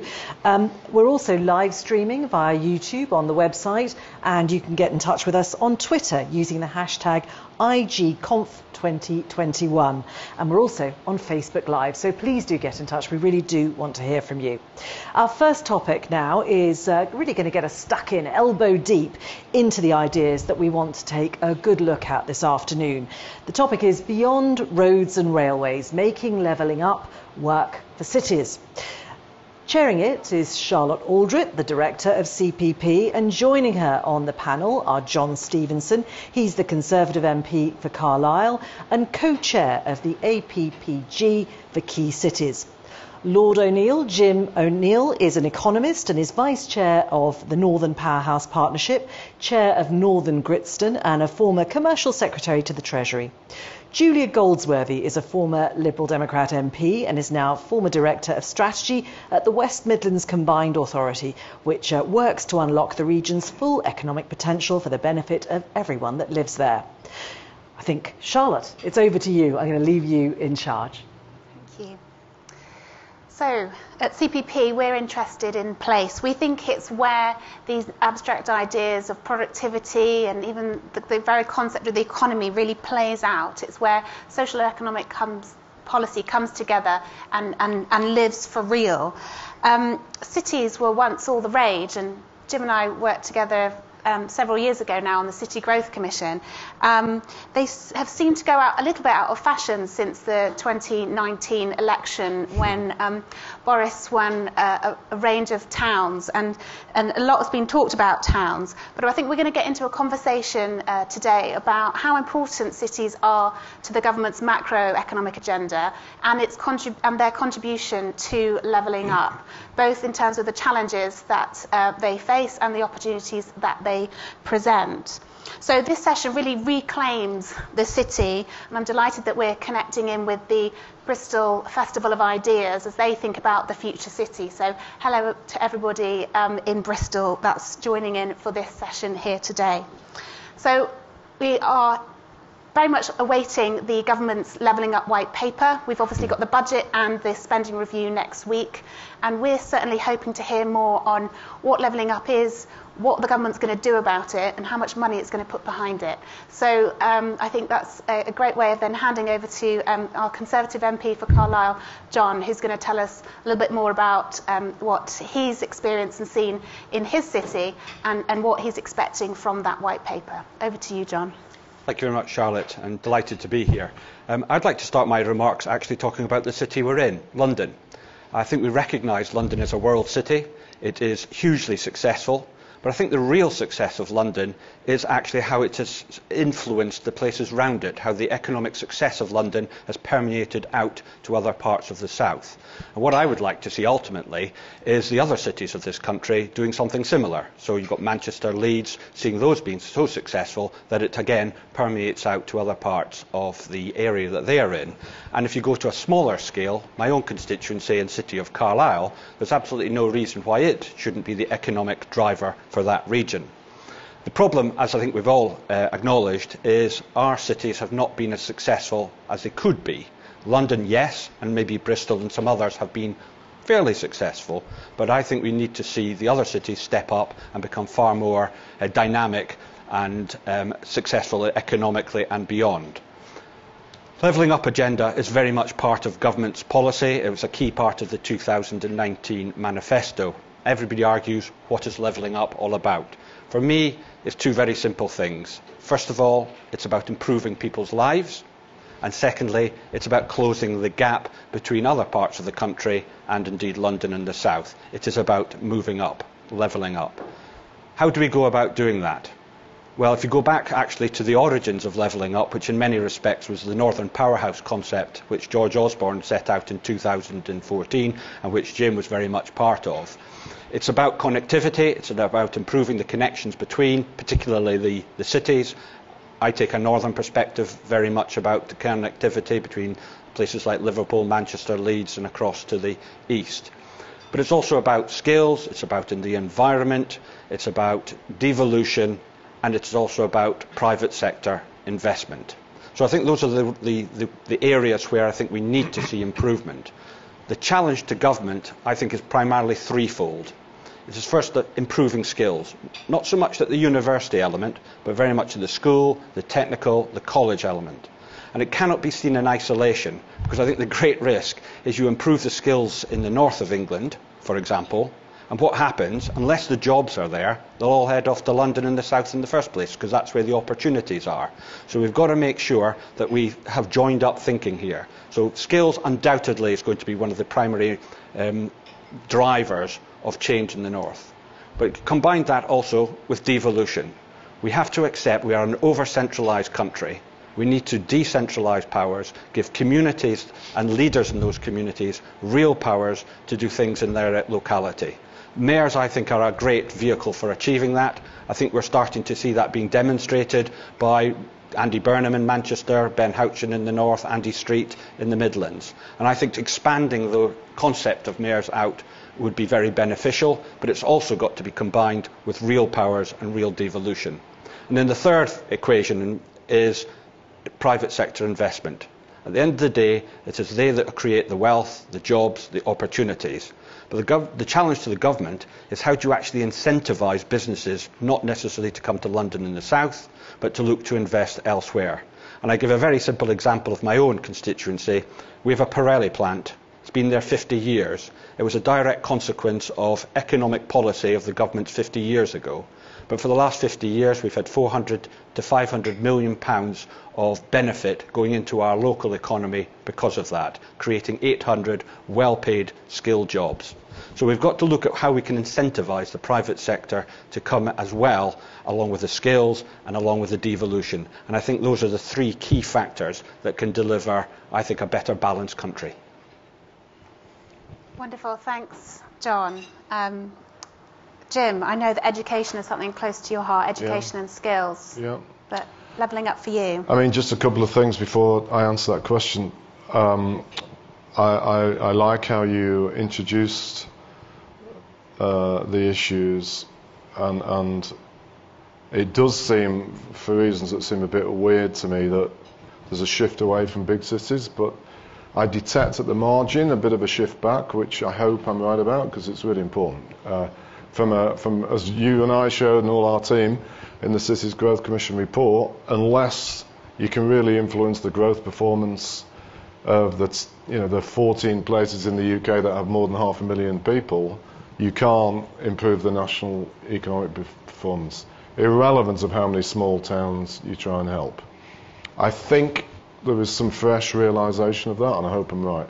I have to say, secondly, in this regard, John, I want to again say publicly what John's done about some of the dilemmas about areas that aren't thought about when you focus on cities, with the so-called borderlands, has been a fantastic thing that I think in itself should be, given what they're achieving, a stimulus to how others should think about how to approach credible ways of trying to do this. On your question, what the hell is levelling up? We'll find out perhaps when this yet another much delayed white paper finally comes out, but maybe we won't. But of all the things that are relevant, and I take it for granted, a lot of it will be place-based. There's an intellectual case for saying maybe a lot of it shouldn't be, but it will be. Ultimately, I believe it should be about educational opportunity, and especially if you look at the long-term, deep-seated problems about regional inequalities in this country. you can trace a lot of them, or they seem to have an enormous correlation with educational underperformance. Parts of the Midlands, actually probably more the East than the West, and across, not everywhere in the North. The North is kind of very intriguing in this regard. There's huge diversity, but in a good 30 plus areas, unless you give devoted attention to educational challenges there, you aren't going to make a difference. And so the two things that I plead for, and frankly I'm not sure it is something the government yet really realises, is a much more serious approach to so-called opportunity areas, which needs a refresh anyhow, where they're trying to deal with best practice on what actually might work and linking it away from the schoolroom to parental stimulus about aspects of all of this. And then secondly, the pupil premium as to how, which you guys have done a very important paper on recently. It's a dear central thing to what Northern Powerhouse Partnership has been trying to preach for a while now, that they need to change the definition of it to the time length that a child is eligible, because that's a much better indication of true level of exclusion. And it's along with everything else that it even goes back to the brief time I was in government.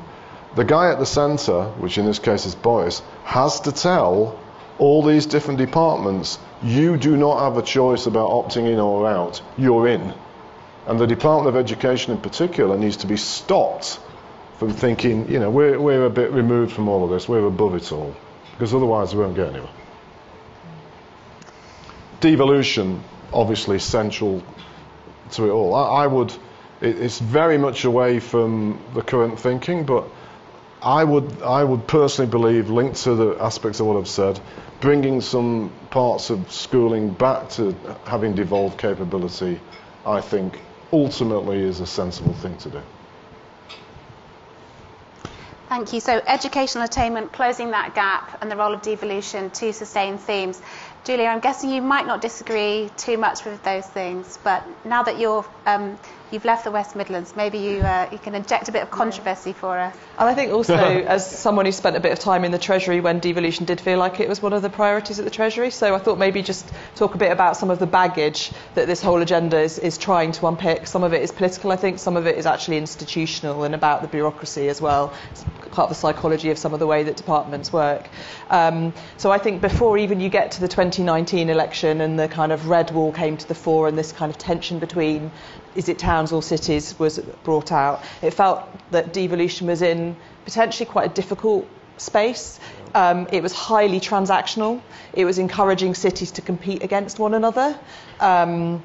That's even before this whole it's towns that are flavour of the month rather than cities. And in places like the West Midlands that aren't monocentric, they've got multiple cities with ecosystems of towns that support them. They're all one kind of economic geography. It's not things that need to compete against each other. I think we've created this environment where a combination of the short-term tactical politics of being able to almost in a pork barrel way say, look, this is what we're delivering for this government is specifically delivering for this specific place. I think the combination of that and the psychology that Jim was talking about, where kind of departments are also quite protective of their fiefdoms, means that kind of where the broader inclusive growth, the levelling up agenda has been quite atomised, and you can absolutely see that in the delay to the levelling up white paper, the delay to the shared prosperity fund details, which was supposed to be this kind of unifying agenda, but we'll find out next week whether it will deliver that or whether it will be a ribbon around another fragmented bunch of funding. Even with yesterday's net zero strategy, actually, really, really great to see the level of ambition. I still don't quite understand where the handoff is between national actions that are going to need to be taken and the commitments that are being made at a place-based level to deliver on their commitments. So still lots more thinking that needs to be kind of unpicked, really, and spelled out. And we're in a place where the defaults are highly transactional, they're targeted, they're competitive funding applications. Look at the intercity transport fund again as well, originally vaunted as a kind of devolved fund that would help unlock the infrastructure, moving very much towards a place of kind of, send us your bids and central government will tell you how it, how we think it stacks up. So it's like, I think the key question is, what do we collectively need to do to kind of reach escape velocity from that kind of environment? And, there are lots of reasons to be quite pessimistic. I've talked about them, the way the system is atomised. The public, it's quite interesting when you look at the polling, because they will simultaneously say levelling up is the most important agenda to deal with, but at the same time are highly, highly cynical about not really understanding what it means, and kind of a default starting point of being quite cynical about the government's commitment to it. And I think the reason why it's so important that we try and find that escape velocity is because, as everyone has already said, we are a country that's deeply centralised. We have deeply ingrained inequalities, not just between regions, but within them as well. And all of them are now in the context of a once in 100 years health crisis and a once in 300 years economic crisis. We know that inequalities are being cast in even starker relief. So if not now, then when are we going to do it? The reasons to be hopeful, I think the jigsaw pieces are starting to fall into place. Personally, I think it's a great thing that we've got Michael Gove at the helm of the department, kind of giving a heavyweight sense to a department that has always struggled to have cross-government traction. He will absolutely be a radical reformer. Some parts of the system might not like that, but he will absolutely be radical. And I think that, combined with bringing in Andy Haldane, bringing in Neil O'Brien, and actually having Simon Clarke at the Treasury to bring them in too, you can see that there are people that absolutely get that. When Michael Gove in his conference speech talked about his kind of definition of levelling up, it absolutely ticks the right boxes in terms of engaging local leaders and communities, in terms of bringing in the private sector, in terms of public services reform being an important part of that agenda, and bringing back pride of place. All of those things are absolutely right. We're just at a point where we can't quite see how it's going to translate into reality. Like when we get to next week's spending review, is the Treasury going to break down the silos between different departments and show how this is a systems level approach? Are they going to show that they're going to put money into the public services reform agenda, because you have to enable people to unlock their potential, not just through kind of education and skills, but actually I think public health is a really important route in terms of unlocking economic potential as well.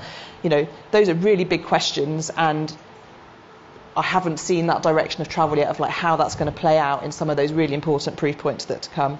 So in terms of what can different places do, what can central government do, I think for everyone, kind of not losing sight of the citizen being at the heart of all of this, for them, it's not just about kind of the things that they can point to that create pride in their places. Fundamentally, it is a big economic question of, do I feel better off delivering level up in the context of rising inflation?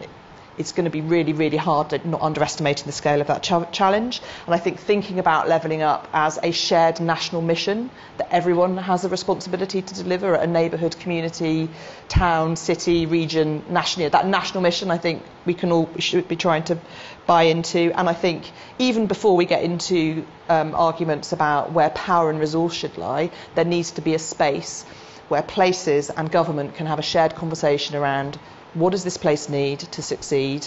What are all of the public resources and private resources that we can put kind of in the mix to help unlock that? And it just feels at the moment we've got a set of processes that make having that holistic conversation really, really difficult. Mayors are absolutely kind of a lightning rod to bring those conversations together, but how do we formalise it into the system so it just doesn't get atomised as it goes through Whitehall? And I think Treasury has to get in there, understand it moves beyond competitive. How do they use the fiscal levers that they have to have those cross-cutting conversations? And that ultimately do get us into fiscal devolution. And then finally, for places, I think, when I think about my time at the West Midlands, levelling up isn't a new concept. It's the kind of inclusive growth concept is the thing that brought everybody to the table. And I think it's kind of not losing sight of that, not drinking the Kool-Aid and getting sucked into spending a lot of time kind of putting energy into very small scale bids, but understanding that actually there's a huge amount of resources that they can control and influence, and how do they work effectively in their own place-based systems to use those resources effectively, basically. So what can we all do to make it a national mission rather than it kind of being reduced down into quite a polarised political debate, which I think would be the key thing that we really have to focus on. Thank you. Well, huge food for thought from all of our speakers. I think if I could just start on the devolution question.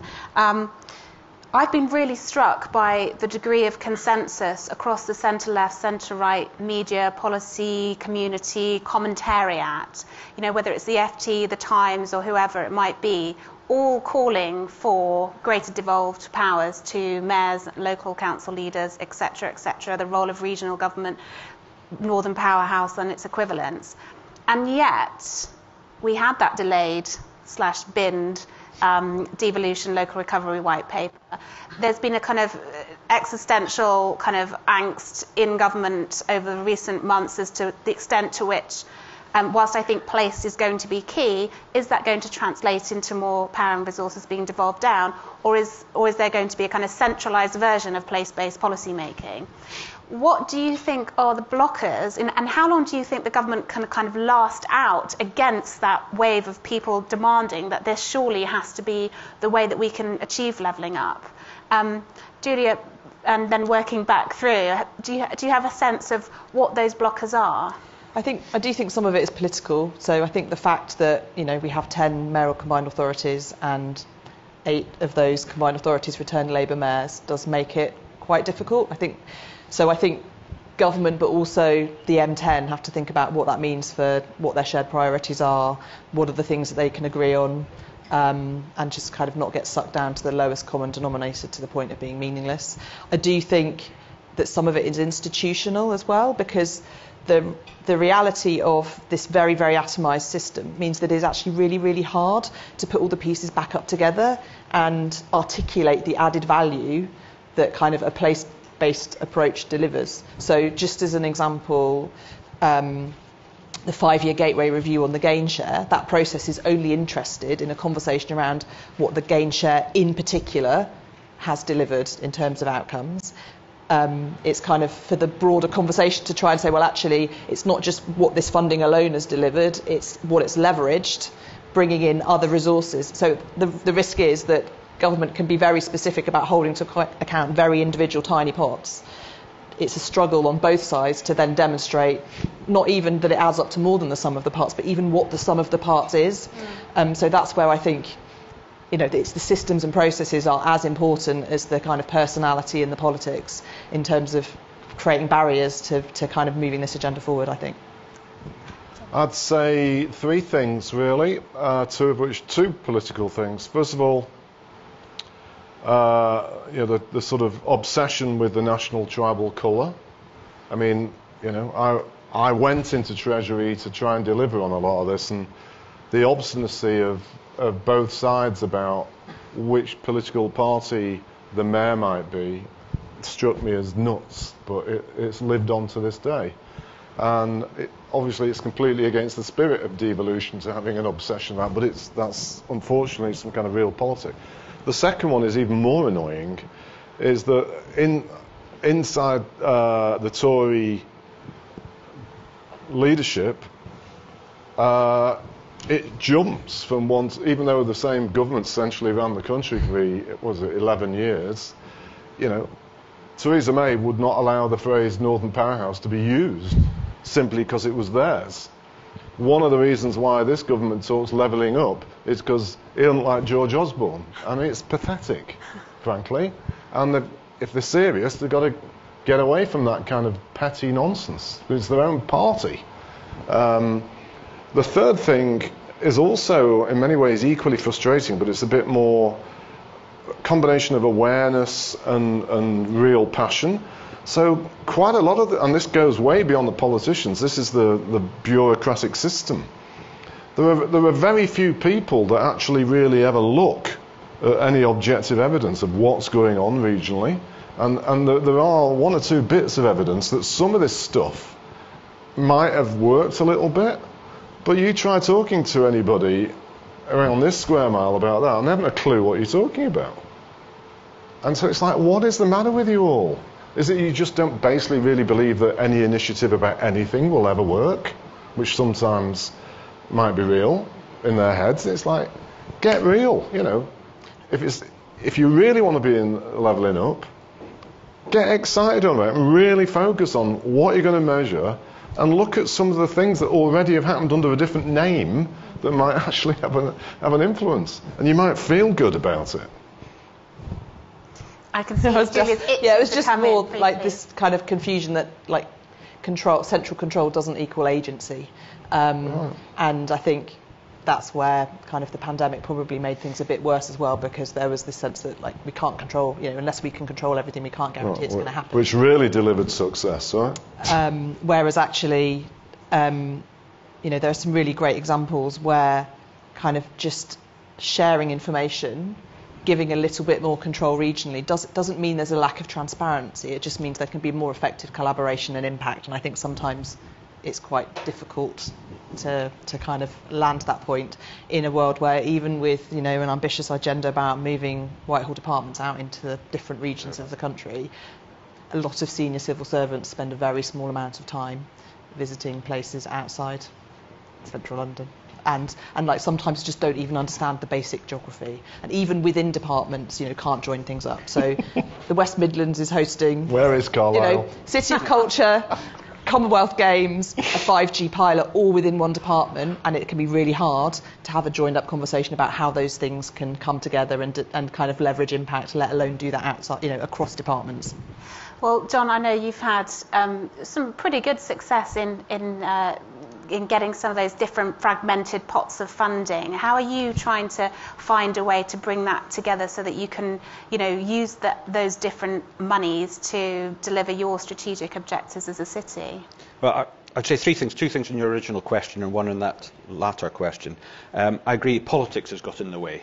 And it's politics within my party, and it's politics within the Labour Party, and it's also a conflict between politics nationally and locally. And it's quite interesting, if you speak to a lot of the local mayors, they have far more cross-party collaboration, and they have far more discussions with other parties, while nationally it's very tribal. It's very, government and opposition, and it's quite confrontational. Well, actually, the mayors, I think, are conversations I've had with mayors, they're indicating it's far more collaborative.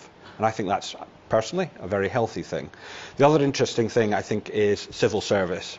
They do not really want to see decentralisation. And yes, Julie highlights the point about moving departments out. It's not the policy makers, it's not the decision makers. And that's not going to change anything. But on the local level, it's very interesting. One of the great frustrations of being a backbench MP after 11 years is you get to know ministers in a particular department, you're starting to work with local issues, and then bang, they're gone. And you start all over again, and it's utterly frustrating. Well, actually, at the local level, you've got chief executives and officers who've been there for 5, 10 years. They know what's going on locally. You've built up a relationship with them. And actually, you probably achieve more. And you've asked me specifically about Carlisle example. Over the last 10 years, I've had a Conservative leader and a Labour leader of the council. But broadly speaking, I've had the same officers. And we've worked together across the political divide, across the administrative divide as well. And they've been, I think, excellent. And it's because of that sort of continuity that we've managed to do, I think, quite a lot in Carlisle. When I look at the national scene, when I've had ministers constantly changing, it's very, very frustrating when you're trying to achieve things with them. Well, actually, at the local level, quite often you can achieve things quite quickly and quite successfully because there's that continuity. So I think there's a number of issues. I mean, politics does get in the way. We can't get away from that. But I think if we could keep pushing on and demonstrate to government that it actually works at the local level, once they start to realise that, and I'm hoping Michael Gove is going to be the catalyst for the great change. I mean, I was hugely disappointed when George Osborne left, because he had been the initial driver of all this. I just hope Michael Gove takes up the baton and runs with it, because if he can't do it, I'm not sure anybody can. Well, we've talked about power, but I want to come to money next. We've touched on it a bit there. Jim, obviously we've got the budget and the spending review next week. Yeah. There's a lot of pressure on the Chancellor to kind of demonstrate his fiscal conservativeness. We're obviously waiting the OBR projections and a few kind of competing bits of data that are coming in as to what the UK's economic outlook is going to be. But, we calculated, for example, you mentioned the pupil premium in the report that we did with the Northern Research Group. We calculated that we could spend an extra £2 billion on expanding eligibility for the pupil premium, so that the bottom 40% of households would be covered to receive that additional money. Yeah. Everyone's putting in their SR bids. To what extent are you hopeful that the government will focus attention on investing things that can be loosely called social infrastructure, that preventative health, the educational attainment that you were talking about, as much as or more so potentially than kind of the more traditional capital-intensive projects that particularly this government has become keen on? Well, we'll see, right? I mean, it is really important. It's the first multi-year spending review we've had for quite some time, and I'm trained in that's probably a better guide to what a government's really serious about than the budget itself. So it's big.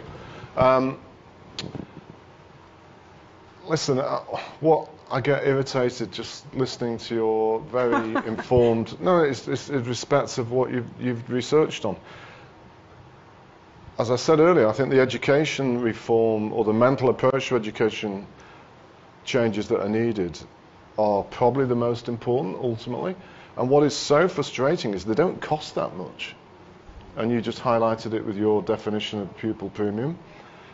That's amongst the reoccurring things as to why it is so annoying. But, and here there's a contradiction with Michael Gove, because of course Michael in his life as the Department of Education sort of set the mantra for this centrally run academy-based system. And, that has its pluses and weaknesses. But it over a decade later, it is not dealing with the most challenged places educationally, and we've got to get out of that.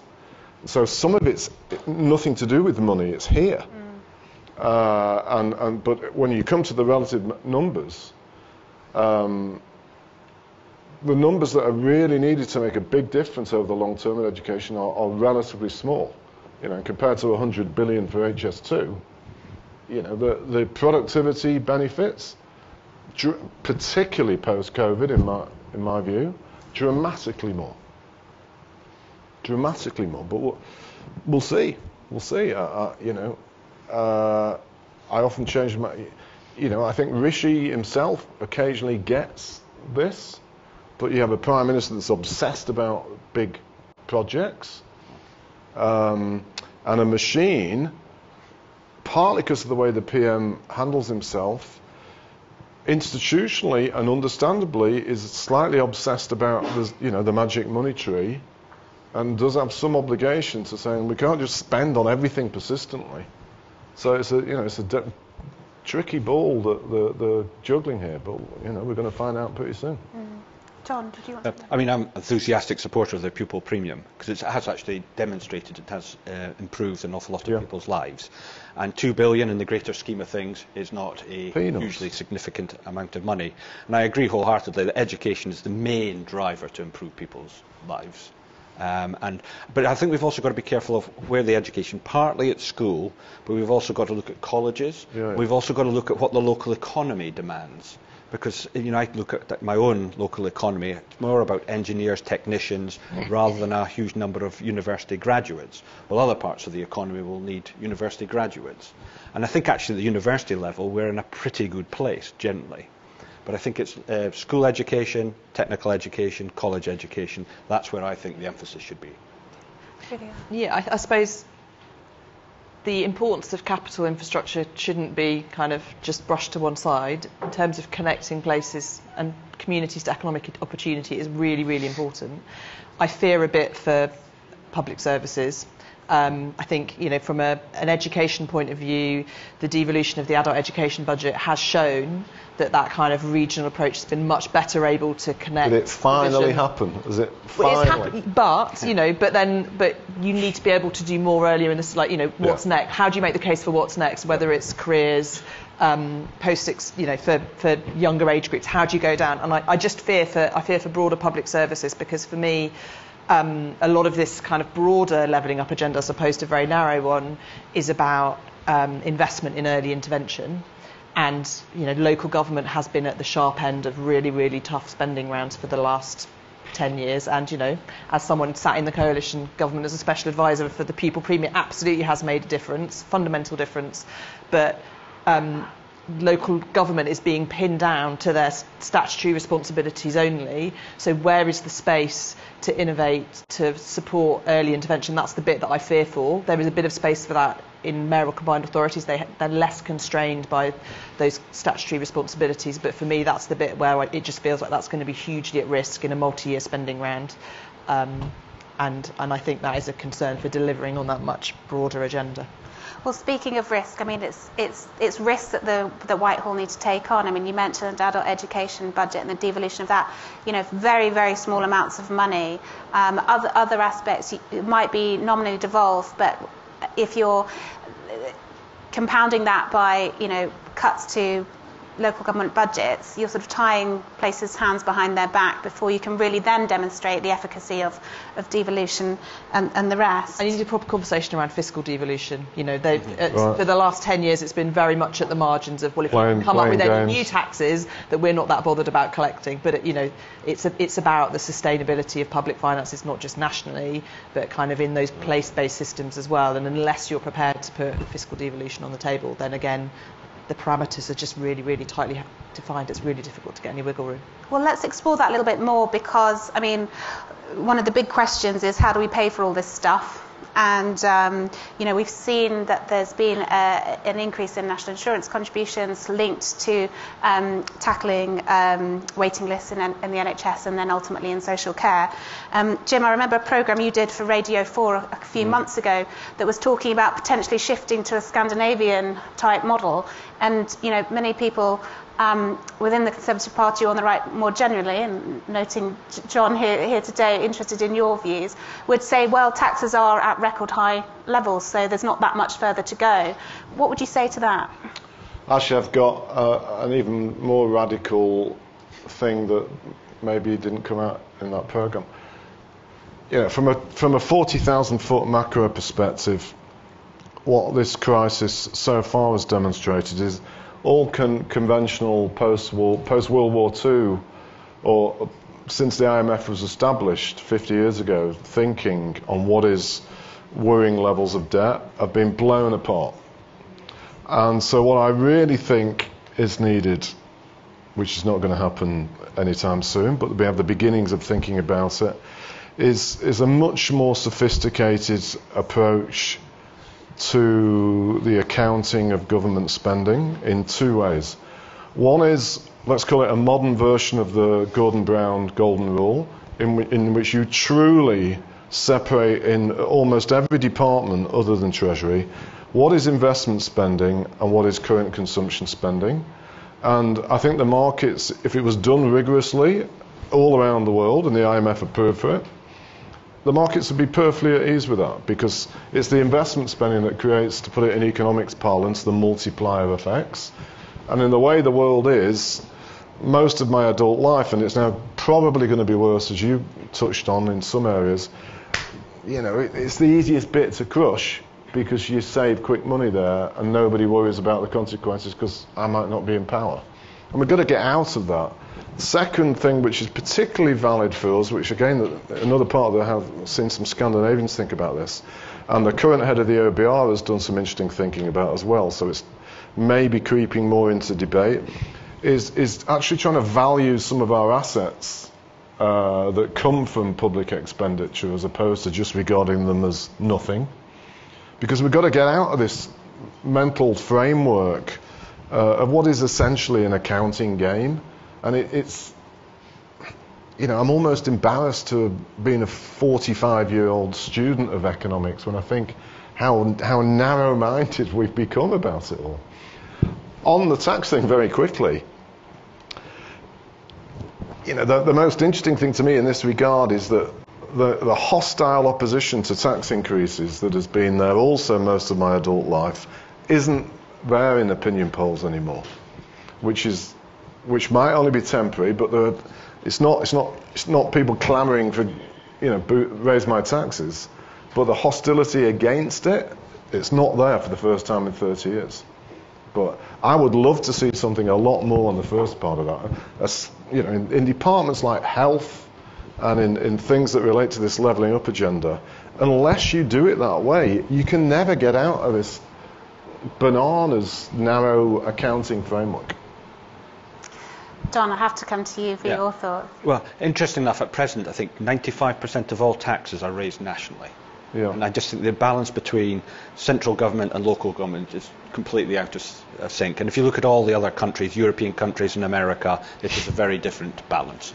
And I would like to see a shift so that you actually have not just powers given to local communities and local leaders, but also responsibility.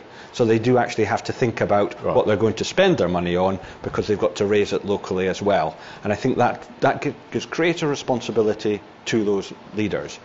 But the other thing I think we're missing here slightly, and we mustn't lose sight of it, we need to actually grow our economy. And the way, if we grow our economy, a lot of these problems will start to disappear. And the balance between London, as we started our conversation with today, and other cities in the north and other parts of the country, that gap has to be closed. And if we close that gap, it'll improve the overall balance within our national economy. It will raise an awful lot more funding through taxation, etc. And it will improve the lives of those communities that at present are, in my view, underperforming. Yeah. Julie, I'm going to come to you in a second. I just want to bring in two questions that we've had from our audience before we then go to final thoughts from everyone on the panel.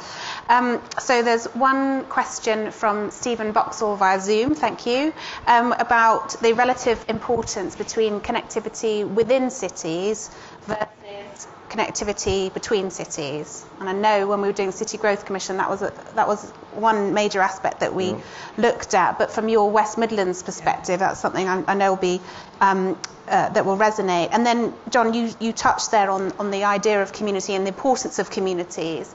Our second question from Kate Hainsworth, again via Zoom, is around the community sector, the voluntary sector, and civil society. You know, we talk about local leadership, but how does this connect to real people on the ground and get them involved in thinking about this as well? So, Julia, and then we'll do final thoughts from each of.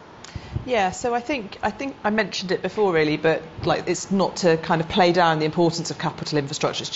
It's necessary but not sufficient. And again, thinking not just at the importance of HS2 in unlocking growth for the broader West Midlands, but actually that broader intra-regional transport connectivity that's going to be so important to connecting the communities in a region to where there is economic opportunity.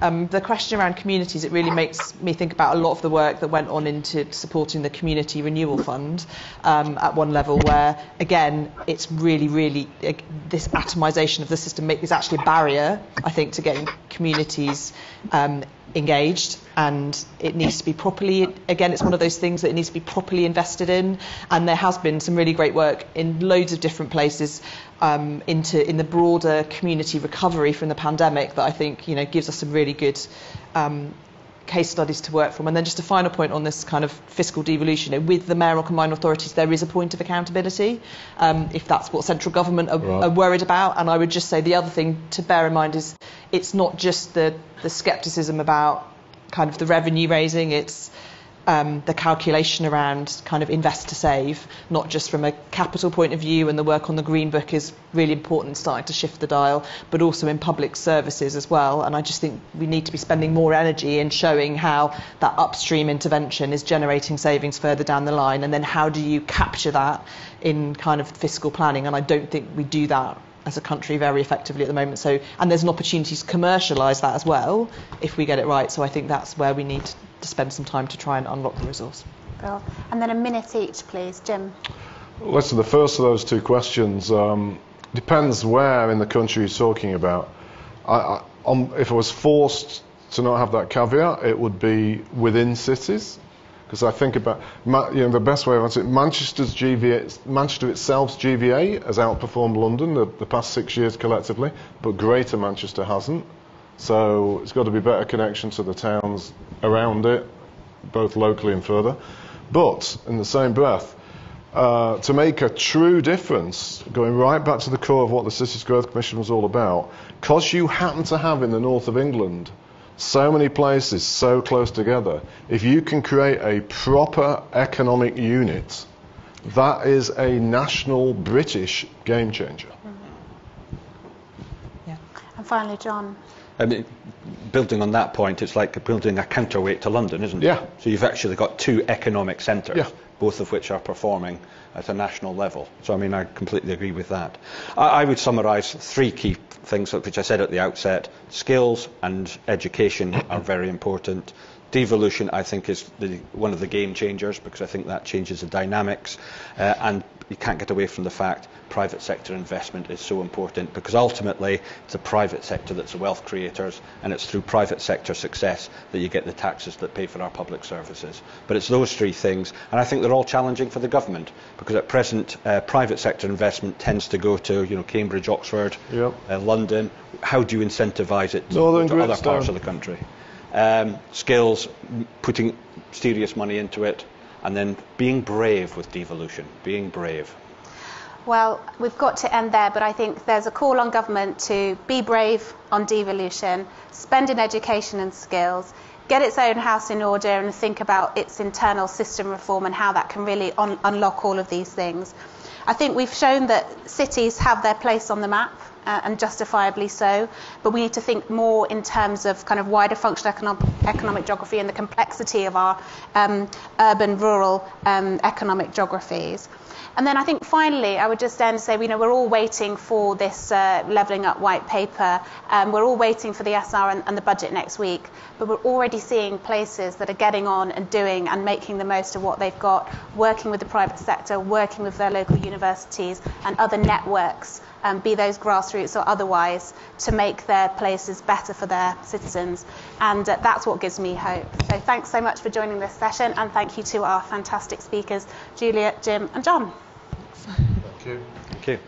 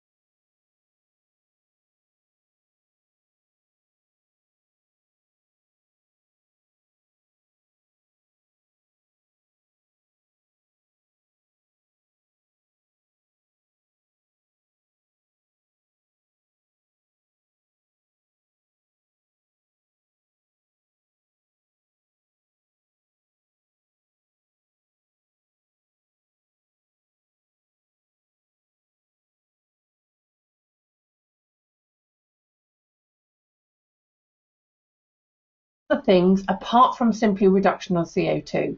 Because that's where we need to be able to change these things. If we simply spend our time talking about reduction of CO2, and I know I've talked about this a lot with Caroline over the years, is that if we only talk about CO2, for most people that is something that is happening somewhere else to someone else, and they still need to be making sure that they can afford their bills and afford to be able to have a comfortable and affordable life, and an interesting and life in which they can fulfill their ambitions for themselves and their children.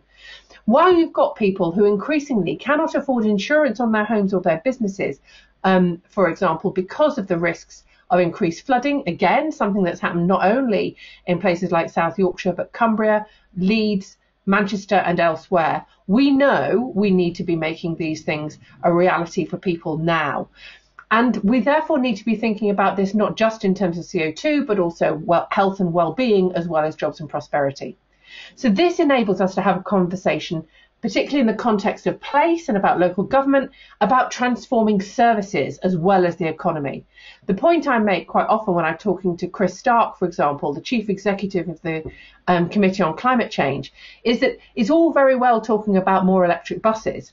But if an electric bus only appears once a day in the same way that the dirty bus used to, it isn't increasing the quality of the service here and now for people. And it's barely improving health either. Knocking out one dirty bus and replacing it with one clean one makes a big difference when you've got lots of buses, somewhere like London, where you don't have lots of public transport. Investing in public transport to be integrated, affordable, reliable, safe, secure, and clean is really important. And thinking about how you make sure that your transformation isn't simply about knocking out the CO2, but providing better services in a way that meets the needs of your communities now is crucial, and definitely a way of building the public consent and support. Because right now, although people will say that what the government announced yesterday wasn't nearly enough, what is happening is the easy stuff. There's so much more to be done. I'd like to make one point, though, that was really disappointing about yesterday, and that's the Treasury's review. The words I think that are worthwhile quoting are ones that we have to have real concern about. It says in the review, seeking to pass the costs onto future taxpayers through borrowing would not be consistent with intergenerational fairness nor fiscal sustainability. This could also push up the economic cost of transition. This is literally the opposite of the situation when it comes to this. We paid off our war debt in 2006. This is literally the thing we should be spending money on to save money later and to pass on a livable world to the next generation. This isn't just about spending lots of taxpayers' money. It's about shaping and creating markets, making sure that there is both supply and demand and falling costs for consumers as well as opportunities for jobs. Ultimately, a just transition to net zero means that we can align the two things that this government say that they are interested in into something which could be a national mission to level up and to tackle climate change. That should be the test for the strategy that was published yesterday, and it should be the test also of what all local government does when they're looking at whether they are able to play their role as well successfully in achieving net zero in this country. Very much. Some great thoughts there to get us going. Let's now hear from Simon Hansen. Well, thank you very much. And I also want to thank the Centre for Progressive Policy for inviting me here today to discuss such an important topic. And maybe I could start by saying I agree a lot with the point that Polly just made, that this is not just about delivering emissions-free services and creating a society where we are not relying on fossil fuels. It's ultimately about developing a much better society with healthier, better jobs, with healthier and better services, a society where everyone can really flourish. And I think there's a huge risk in the climate crisis because there's this urgency. We really need to bring down the CO2 emissions, and because science is so very clear on what needs to happen, not just across the board, but also within different sectors. It's very tempting to devise our policies purely from what we learn, what we know must happen, and sometimes forget that in the short term there can be costs to what we're doing, and those costs are not necessarily distributed evenly across different segments of society. Some people are more relying on their cars in their everyday lives than others. Some people, like Polly also mentioned, they maybe make a living by repairing cars. You know, lots of people will be asking themselves very relevant and natural questions. What does this mean for me? And therefore, I think this whole issue of making sure that this transition is not just quick and efficient in terms of bringing down emissions, but that ultimately it's just, and that it creates a society that in both social and economic terms is much more equitable, I think that's really essential. And the good news, the way I see it, and having worked with C40 cities, where I've worked with some of the biggest cities across the globe for many years, the good news is that cities, this is really the strategy they're pursuing, because they have very ambitious climate action plans, and they're science-based climate action plans. But a 100% integrated aspect of those climate action plans is that the climate action is also equitable and just, and that it creates cities that are much better places to live in. And I think one good example is the city of Seoul. Following COVID-19 and lockdown, they've been asking themselves, like any other city administration, how do we bring back jobs? But how do we do it in a way so it also helps us deliver our climate goals? And they're really looking at the buildings. And that's for a good reason, because in many global north cities, buildings is really what constitutes between 60 and 70% of their in-city emissions. So buildings is essential. And what they're saying in Seoul is, we have old municipal buildings. They're not performing very well in terms of energy efficiency. Why don't we take the first step as the municipal government and make sure that the buildings we own are retrofitted, so they're much more energy efficient, making sure that the workers that are going to do those retrofits, that they are upskilled, so that afterwards, when you see demand taking up in the private market, they can go out and deliver the services needed for green retrofits. And that program in itself will deliver 20,000 green jobs within just 3 years in Seoul. So a very efficient program. It's in many ways the most efficient way to bring down emissions. It's upskilling a labor force, and it's creating better and greener jobs. And maybe to give one more example, and my last example, we are also now seeing that many cities are looking at the way they are designed, the way they are planning, and seeing how can they plan in a way so that they create neighborhoods that are complete neighborhoods, where all the essential things you need to live a good life in the city is not more than 15 minutes away by foot or bicycle. And that, of course, has a very important aspect in the climate crisis, because it creates neighborhoods that are resilient. You're not so relying on transport to get what you need, and we've seen in COVID how important that is.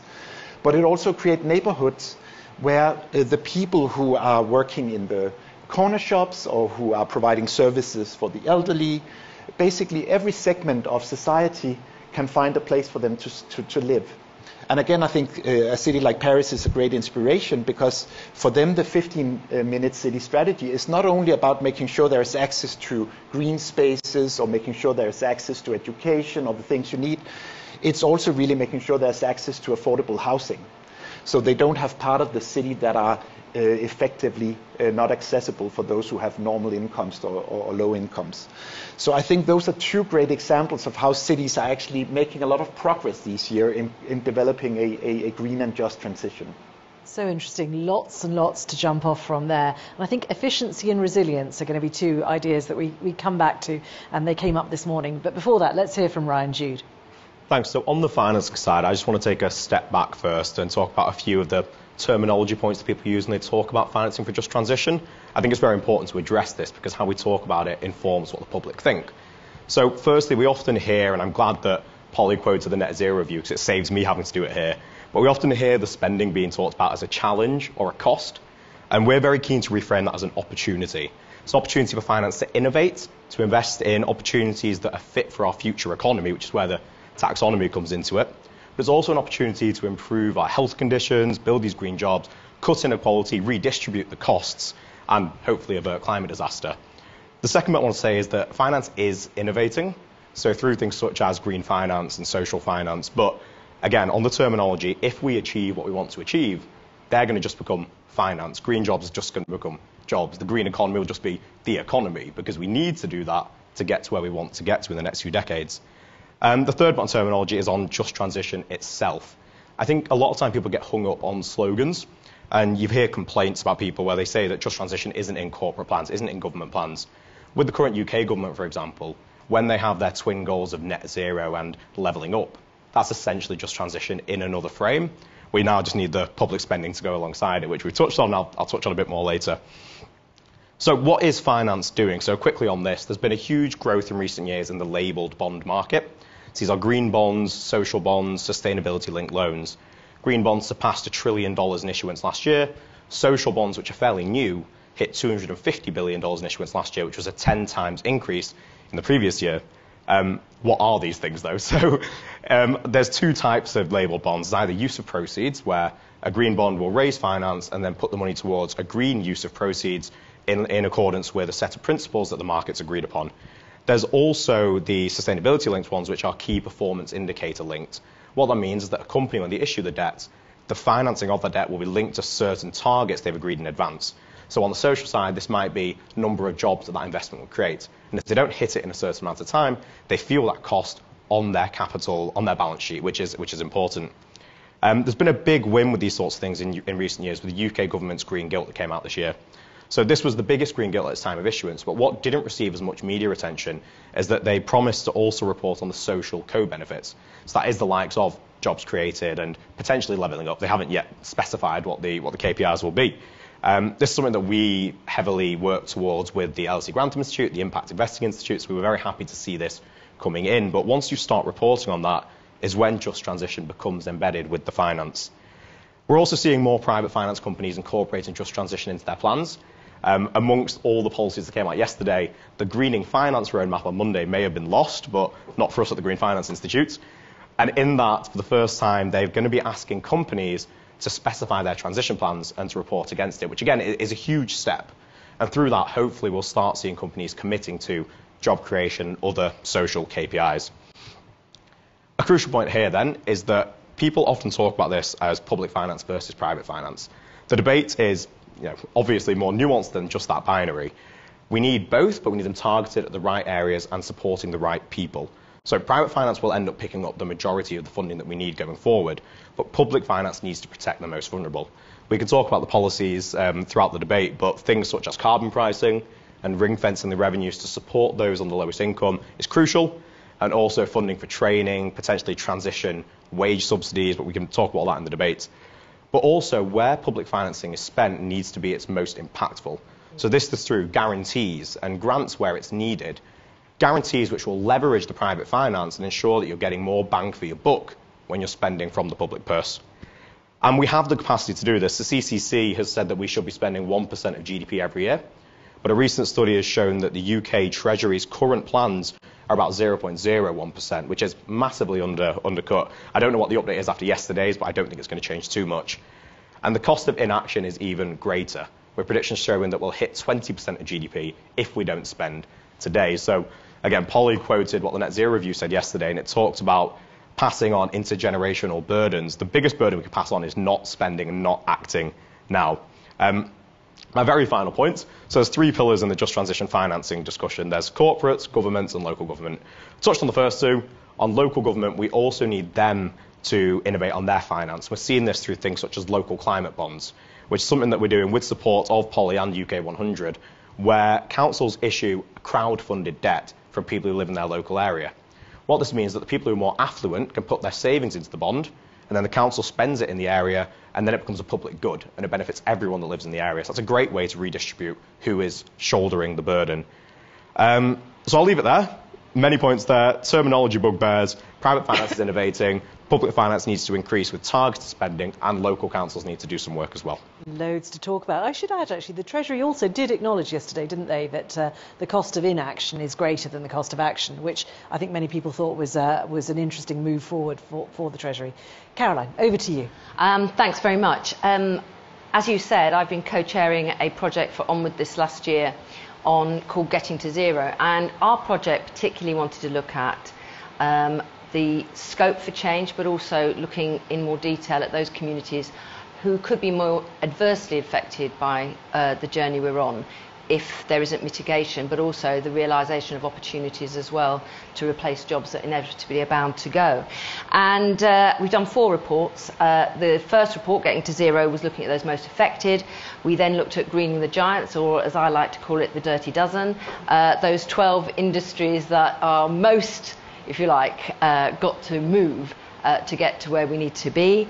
And then our third report was on qualifying for the race to net zero, and that was particularly looking at the skills gap, not only in terms of those younger people coming out of school into the workforce, but also I think in our country, I think historically we've been pretty poor at retraining people while they're in work in order to make the transition either within their sector or into other jobs as well.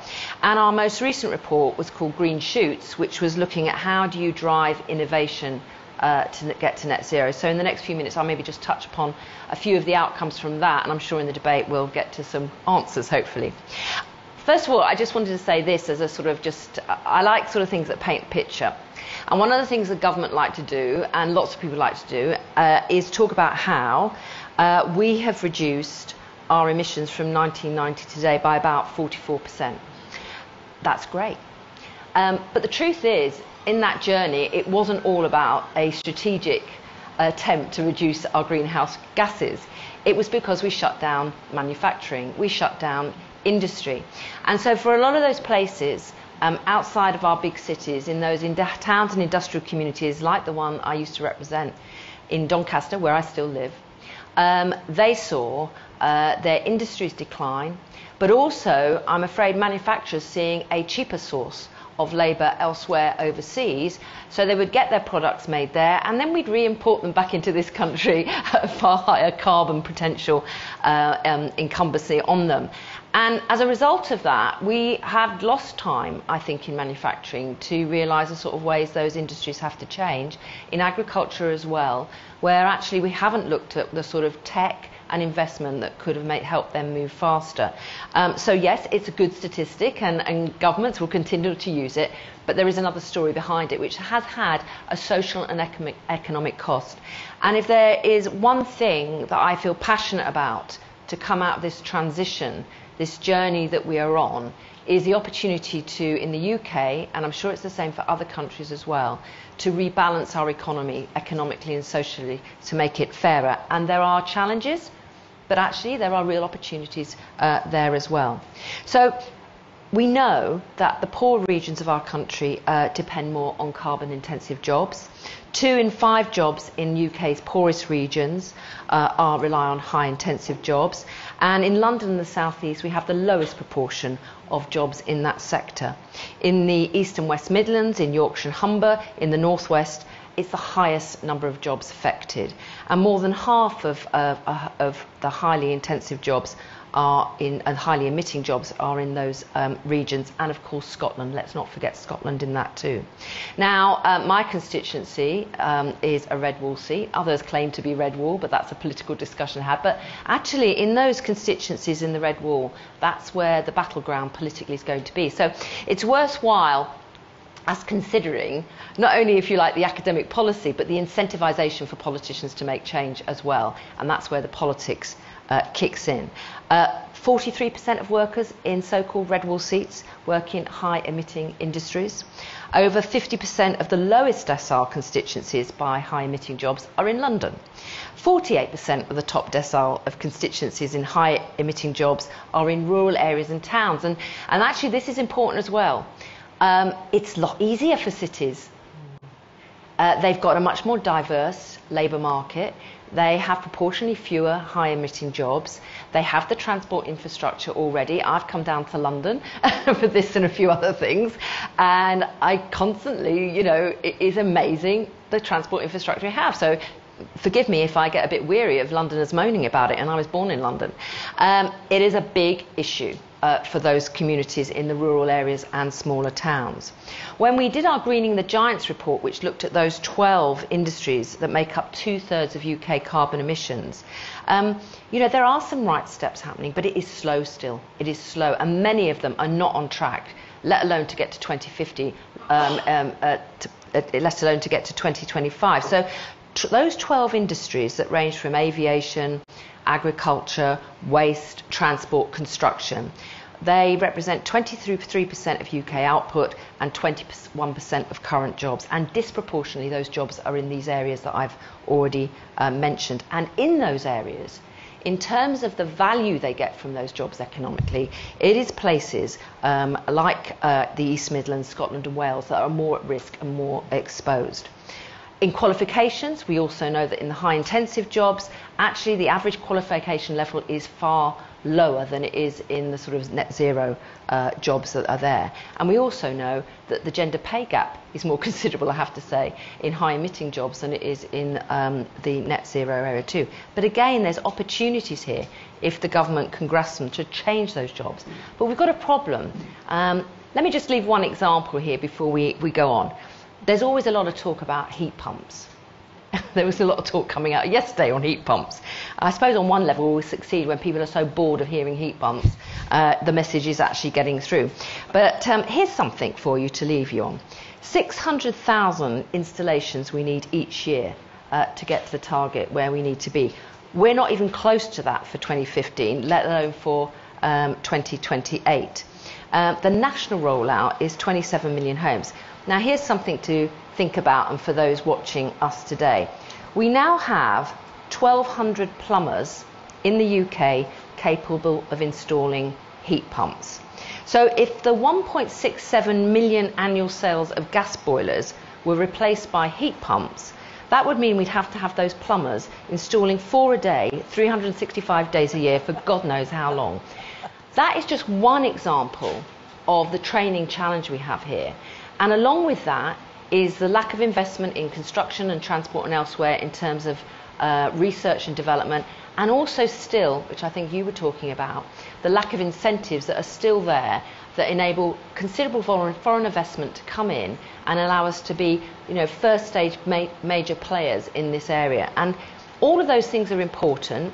Sorting out the benefits that are paid to people on the poorest incomes and getting their homes done. But you've got to create the jobs and the wealth in the economy to take those communities forward. Well, that is a perfect jumping off point for the question that I'm dying to ask.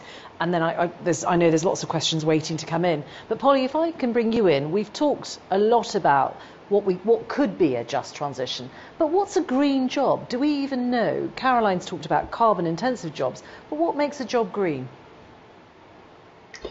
Well, I think there is a lot of discussion about that. Actually, it depends really on a range of things. I think importantly, we need to start thinking about transitional skills, so that we are thinking about the people who are in those energy intensive industries, those dirty dozen that Caroline mentioned, and how the skills they've got, how transferable they are, supporting those people to be able to repurpose those skills and understand what that means for the kind of jobs they will have at the other end.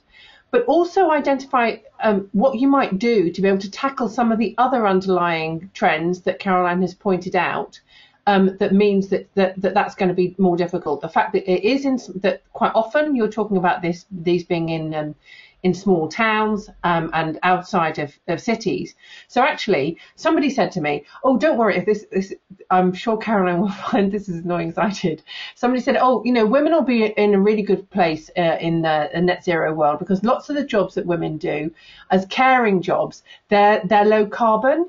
And I was like, "Well, listen, mate, you've not been a social worker or a care worker having to drive like the clappers between appointments because you've only got 15 minutes in order to be able to look after somebody, probably using quite a lot of single-use plastics in the meantime, and not having time or anything to think about what kind of car you use, or what kind of food you provide, or any of those kind of things." So there are some.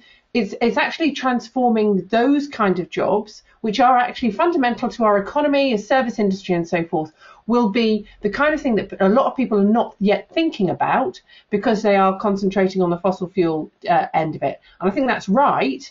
I think also that it's important to remember that you can't replace a miner in Mansfield with a hipster in Hoxton and say that's the same thing. You have to make sure that you have got a programme of transformation for Mansfield and its people if you are going to deindustrialise. And that's the tragedy of the last 40 years, is that that deindustrialisation has not has not been accompanied with a proper kind of reskilling and a focus on manufacturing in particular, because we're going to need to have shortened supply chains. You know, if you can still be making stuff, but if you're making stuff that is sold closer to where you are, that's a greener job than something that is actually being imported from across the world. So there's loads of different things that will make it difficult. Simon, if I can bring you in, I've been rather like a stuck record. I was in Denmark last week. I've said this several times already today. And I'm going to pin you down a little bit. I met a plumber who was installing a heat pump, and I met a car mechanic who had retrained. He paid for his retraining, but he'd got it subsidised, I think, to be able to work on electric cars. How has that transformation happened there? And are there lessons that can be applied in this country? Well, I think what's important to note about Denmark is that there is a growing, and now I would say very big consensus politically around the need for an urgent green transition. So from left to right in the political spectrum, there is widespread support for even quite radical and ambitious climate policies. And of course that consensus sends a very important signal to the market, both at the labour side and the employer side, that this is the direction Denmark is heading into, whether you like it or not. And you can run out of business if you don't invest in new technologies, and if as a worker you don't make sure you are upskilled so that you can provide those new technologies that are now becoming much more widespread. You might find it more difficult to find a good and a well-paid job. So I think we're seeing this massive consensus. There's another interesting thing, though, because this is the same thing for Denmark as in the UK. In many global north countries, we've been effectively exporting our emissions over the past decades. And you could even argue that this is the same for cities in relation to more rural areas. Because it used to be that cities, that's where you found industries, but since the 80s, maybe even since the 70s, we've seen that industry has moved out of cities. And of course that has an impact on emissions. But I think cities are also showing what needs to happen in order to get a fairer and more, you could say, accurate picture of the emissions that you're responsible for in cities, because lots of cities, again, that are part of the C40 network, they're now looking at their total emissions. They're looking at the emissions from goods and services, capital investments, you could say consumed within the city, but produced outside the city. And when you do that gives you a whole new range of analysis, where you get a much more accurate image of what is it really we are responsible for in a city like Copenhagen in terms of emissions. But it also means that new policies and really efficient policies can come out of that.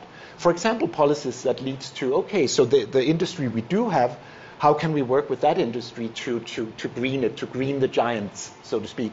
So I think making sure that when we're measuring carbon emissions, we are doing it in a holistic way, where we're also looking at our consumption, not just the production within our boundaries. I think that's essential. One more question from me before we take questions from everyone who's listening, and relating to this, to both Caroline and Jude. When we think about then the sort of changes, whether it's a just transition, whether it's the kind of steps that cities and towns could make that Simon's describing, how important is local leadership? We heard quite a lot in the previous session about the need for there to be much stronger devolution, much stronger local leadership. Karen, how important is that? I think it is important, but I think they have to be accountable as well. I'd like to see regional carbon budgets, and whether that's under local authorities or our mayoral system here in the UK, you've got to walk the walk as well as talk the talk. I would do all retrofitting. I would devolve that to a more local level, and also electric vehicle infrastructure as well. I think it's better placed at a local level. But there has to be accountability as well, and that's why the national oversight is to bear down on what is actually happening in those areas, so we make the progress we need to make. A lot of local authorities have got plans. I think if you interrogate some of those plans, they might not be all that we might want to see. Ryan, I mean, if you're going to have local bonds in the way you were describing, that's going to take some local leadership, isn't it? Yeah, I think local leadership is absolutely key. But what we see is that they don't necessarily have the powers to do that right now. And again, I've referred to UK 100 a couple of times there, but they put out their communique talking about net zero local powers, and a bill for that. You need to be able to make local leadership accountable for it, as Caroline's just said. But also, it's hard to compare different regions across the country. So if you're looking at it from a national perspective, you need to give them the powers, give them the funding to go alongside it, and build up standardisation so you can measure it. Just coming back to the point that you were making, I just want to say that political leadership is absolutely key with all of this. If you look at what's happening in the USA at the minute, Joe Biden came out with this $2 trillion infrastructure plan. It's a fantastic plan, and my favourite part in it was the Just Transition Fund, where they were going to target retraining for coal workers. And what we've seen in the last couple of days, we've seen Joe Manchin in West Virginia come out and block this in the Senate. You know, the reasons for blocking it, we can look at the bad faith arguments he's making. But what that means is that he represents an area with lots of coal workers. But there are tens of thousands of coal workers there that the plan would be retraining. By blocking the retraining, in 10 years' time, where are they going to be? And we need to look at long-term political leadership on this. I'm going to take a question from Richard Nelson, who's watching on Zoom. He says food security is essential and importation is costly, creating a trade deficit. Food that's fresh and local can build the health and wealth of communities. But technologies aren't adopted because of corporate control by food system and vested interests working to maintain a system of consumerism. Food is also a great opportunity for the reduction of the CO2 footprint of this industry. Why aren't you talking about food? Who wants to take this on? Simon, why aren't we talking about food? What did you have for lunch? Nothing. Well, I won't talk about my lunch. It was fine, but I think food is certainly a topic that we should talk about. And the interesting thing is, cities are talking about it. In the C40 network, I've mentioned a few times, close to 100 of the largest cities in the world, they have a very efficient food network, where close to 50 of those cities are exchanging best practice with each other. How can they work with their food systems to make sure that they're reducing emissions from the consumption of meals within their city? And a city like Milan is a great example. They actually have a program where they're trying to make sure that the meals they're serving in their schools, for instance, that lots of that produce is coming from local producers. And that way you make sure it's seasonal and it's local, you reduce the need for transportation. It also tends to be healthier. And it can be integrated in programs, so the students are also learning about food and healthy nutrition and so on. And we're seeing lots of other cities taking inspiration from programs like that. The meals they're serving themselves, whether it's in the homes for the elderly or to the children in school, that's really where they're starting. And by that, they can influence the market, and it can grow from there and really, really gain scale. Polly, is food a difficult one when it comes to politics? You're asking for behaviour change. It wasn't something that was discussed in the net zero strategy yesterday. Is it a tough one to sell politically? Oh, we're not hearing you, Polly. Sorry, I unmuted myself. No, it depends. I agree. It depends what I'm being I'm sensible. I'm sorry. Yeah.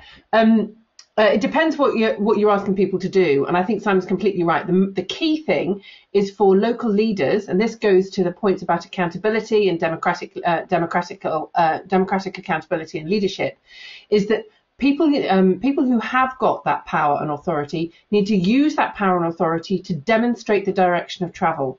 So use your procurement powers to do exactly like Simon says about the food that you provide in the services that you are providing, to make sure that you can say that we're doing this differently. Then work with your local private sector to be able to see what you can do differently. We have a countryside climate network as a sub-network of UK 100, where we convene those local leaders outside of the cities, who particularly get immediately focused on what this means for getting to net zero, what it means for their agriculture industry. And I say, yeah, of course it means something for your agriculture industry, but that's the thing that you've probably got least influence over, when actually what food you provide and what food you commission for your various services is a key thing of sending a signal. And that will enable you to be able to find other allies and build support. Because the last thing people want is to be told what to do. What you actually want is to make it as easy as possible for them to do the right thing. And that is a key part of local leadership, which can really make a difference. Caroline, I want to come back, and it does tie up with this conversation, something that came up when you were all speaking at the beginning. It came up this morning, this idea of resilience versus efficiency. There are lots of people, I think Ian Golden was talking about it this morning, a lot of how we have lived in recent decades has been about efficiency. The pandemic has taught us perhaps we need to be resilient. How does that fit into the idea then of a just transition? Well, I think if you've got the opportunity to create goods, and food is the question that we're looking at overseas, bring it in when you don't have as many controls maybe onto. I used to be a public health minister, so I always find my life is overlapping all the time with different things I've done. You know, in more recent years we've challenged salt, sugar, fats and what have you. And again, that is really important, this, because to be honest, regardless of, dare I say it, net zero, the way we eat is killing us. And our obesity crisis in this country, and that, you know, people are not living, or if they are living, they're living with long-term conditions, is substantially about food and other lifestyle choices. But the choice, what do people have in terms of choice? And that is part of the problem. And is it affordable, the healthier options that they need? Now, it seems to me part of it is, if we're serious about this, it's not about closing the doors to imports into the UK, but it's making better sense of what we produce here. And agriculture and the food industry is one area where, if we're asking them to make changes to provide more healthier food, more meat alternatives, then we have to stop in some ways, or restrict, or expect them to pay more, those imports that are coming in that saturate the food market, that actually don't make sense to our food producers here to engage in this debate. And you could apply that to manufacturing and other areas of our economy. If we want us to do the right thing here, then the people in the manufacturing sector, whatever it may be, food being one of them, need to think that actually what they're doing is appreciated and supported, and they won't run at a loss. Ryan, though, thinking about how you fund a just transition, if the choice is often between resilience and efficiency, efficiency is often cheaper. That's why we choose it. It's better in some sense. Resilience may be more expensive. How do you convince markets, governments, taxpayers that it's worth paying for resilience? Well, it's necessary. And whenever I talk about private finance, it's always, what can governments do? They can give long-term policy certainty. If you direct where the route of direction is going, then private capital will follow, because they will know that they will need to adapt. The point you were just making there about importing and putting a cost on it, this is where economy-wide carbon pricing comes into it. Exactly. You need to make polluters pay. If the manufacturers are polluting, if they're importing it, if you add that onto the costs, then suddenly they'll be priced out of the market by local produce. As more people buy locally, the cost will come down locally, and that will become more viable. So there are definitely levers that can be pushed. I've oversimplified it there. But this can be done. We just need the leadership. It needs to be long-term signals to the market. It's interesting, you're all nodding, but I mean, carbon pricing is still quite controversial in the way you're describing it. It is quite controversial. I highly recommend reading the Zero Carbon Commission's report about carbon pricing, where it's economy-wide, but the most important part, if you're going to design it, is to protect those on the lower income deciles. And the biggest question that often members of the public say is, why are we having to do all this? Why are we having to make the changes when they're not doing it in another part of the world? Now, I always feel that, and some politicians say that as well, I have to say. My view is, if we don't do it, it's going to be a nightmare. We have to do this. But it's fair to say, if our employers in different sectors are making these changes and looking at ways to change, then that should be rewarded. So I see it as a reward for those, but also just trying to incentivise with sticks and carrots to do the right thing. And it is not fair on our producers here if they're meeting all the things in terms of welfare, climate change and everything else in the food industry, if they're undercut time and time again by those imports coming in.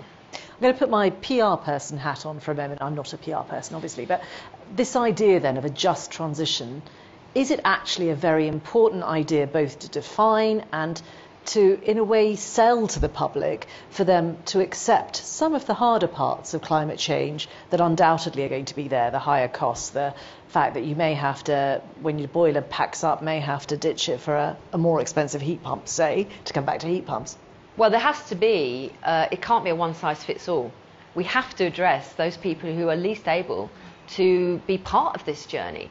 And, you know, whether it's a boiler scrappage scheme, whether it's removing VAT on something like heat pumps to zero rated, obviously we've got to have the workers to put them in as well. But the other thing I think with the public, there will be some people who shouldn't pay because of their economic situation, but even those who can afford to pay something, I think one of the things that is stopping them is their lack of trust in where we're going. And look, most of us who have a boiler in our homes, we wait until it breaks down to get another one. It's a big investment for a lot of people. And when they reach that point where that happens, they have to be assured that the companies who are trying to sell them a heat pump or whatever else it may be are reliable, and they can confidently put their money into that, as well as maybe down the road having some sort of an incentive by government to help with some of the costs, if not all of the costs. Just on heat pumps in particular, it's not just certainty for the consumers on where it's going, but also the companies that are doing the training. I spoke to heat pump installers where they've said that they can't pay some of their staff to retrain to install heat pumps, because once they do it, what's the point? Because they don't know where the demand's going to come from. It was great to see the grants yesterday at $5,000, but the average person, if a heat pump is still around 7-8K, does not have that remaining amount of money. So that grant should have been accompanied with 0% interest loans to cover the rest of it for people at the middle income level. For people in the lower income level, it should be being paid for by government, by local governments, and this is where the carbon pricing ring-fence revenues would help them. For those at the other end of the scale that are able to pay market, we need to incentivise them with these loans as well. So there's no silver bullet. There's plenty of policies that need to come in together here. We are almost out of time. Polly, I'm going to ask you one last question that's come in. What do you think local leaders can do to engage citizens in the just transition? Well, it's not just about engaging them. The first and most important thing they need to do is to demonstrate their own commitments. A lot of them will have declared climate emergencies, and like Caroline says, a lot of them have got plans, but then understanding how they're going to deliver them is a different issue. Ryan mentioned our Power Shift report, which is a comprehensive analysis of all the powers that local authorities have got that can be used in order to be able to meet net zero, and the limitations that there are on those. So that's a really good handbook for anybody who is interested in what local government can do, in order to be able to think, okay, there are powers that can be used in this way, things on energy efficiency, things on planning and procurement in particular, are the ones that I keep banging on about, because they're quite often not the ones that people think of, because they actually are right at the heart of your political strategy. So understanding that, but the other thing is, what was acknowledged in the report yesterday is that in the strategy yesterday is that local government has influence over about 30% of emissions within their own borders, as it were. So that means that there's 70%, which is out of their control, except that it's not. That is where the power of convening of a local authority to bring public and private sector together, the universities, the major employers, the businesses, the residents, and the civil society together and say, right, we've declared a climate emergency as a council, but we as a community have to solve this problem, and it will involve all of us. And that's where you can have some real game-changing opportunities for conversations. But they must use all of the powers they've got before they start telling other people what to do. Polly, we must leave it there. Really interesting conversation. We could have gone on for ages, but I think lots of support for more local powers, and lots of support for the idea of the importance of a just transition. Thank you very much to everyone. Polly Billington, Simon Hanson, Ryan Jude and Caroline Flint.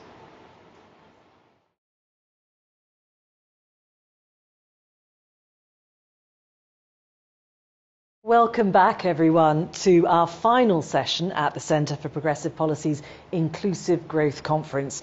Remember, if you're on Zoom, you can ask questions via the question and answer function. We're also live streaming on Facebook Live and also on the website via YouTube, and you can also find us on Twitter. The hashtag is IGConf2021. Do join us there if you'd like to. Now, for this final session, we're going to peer into the crystal ball a little bit and consider what levelling up could mean in the long run. How do successive governments go about achieving a healthier, green and inclusive future?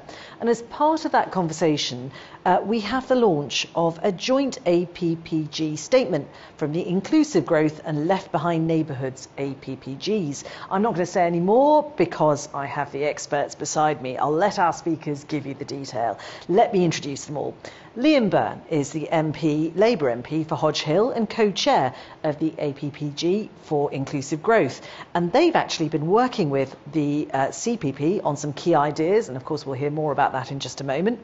Paul Howell is the Conservative MP for Sedgefield, and he's co-chair of the APPG for Left Behind Neighbourhoods. And he, in turn, has been working with our next speaker, Margaret Bolton. She's the Director of Policy and Communications at Local Trust. She has a background in policy, research, public affairs and communications. And last and definitely not least is Charlotte Aldrett, Director of CPP. Let's begin, first of all, by turning to you, Liam Bird. Thanks. Well, delighted to be here. We're very proud to be CPP's parliamentary wing and very proud to be working together with the APPG on Left Behind Neighbourhoods. So as we head into budget week, the big question is how do we stop now a pandemic of disease becoming a pandemic of poverty? Last week at the IMF annual meetings, we heard that global output's been hit by about 17 trillion. But worse could lie ahead because the crisis isn't over, and bad decisions now could cost the world economy another 5 trillion in lost output. What's true of the world is true of the UK, and so we've put our heads together to think, right, what does levelling up need to mean over the next few years, and crucially over the next few days as we head into budget week. Now, if I go back 10 years to the great financial crisis, when we were putting our fiscal consolidation plan together, we worried about nurturing growth, we worried about avoiding a double-dip recession, we worried about not increasing inequality. We think that a number of mistakes were made after us, and we've got to learn from that experience. And so that's why there are sort of 3 or 4 big ideas in the joint statement that we've launched today. So the first is education. There is no social mobility, there's no equality without education.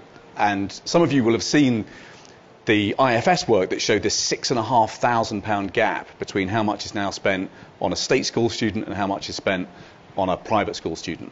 To close that gap nationally would cost us £55 billion.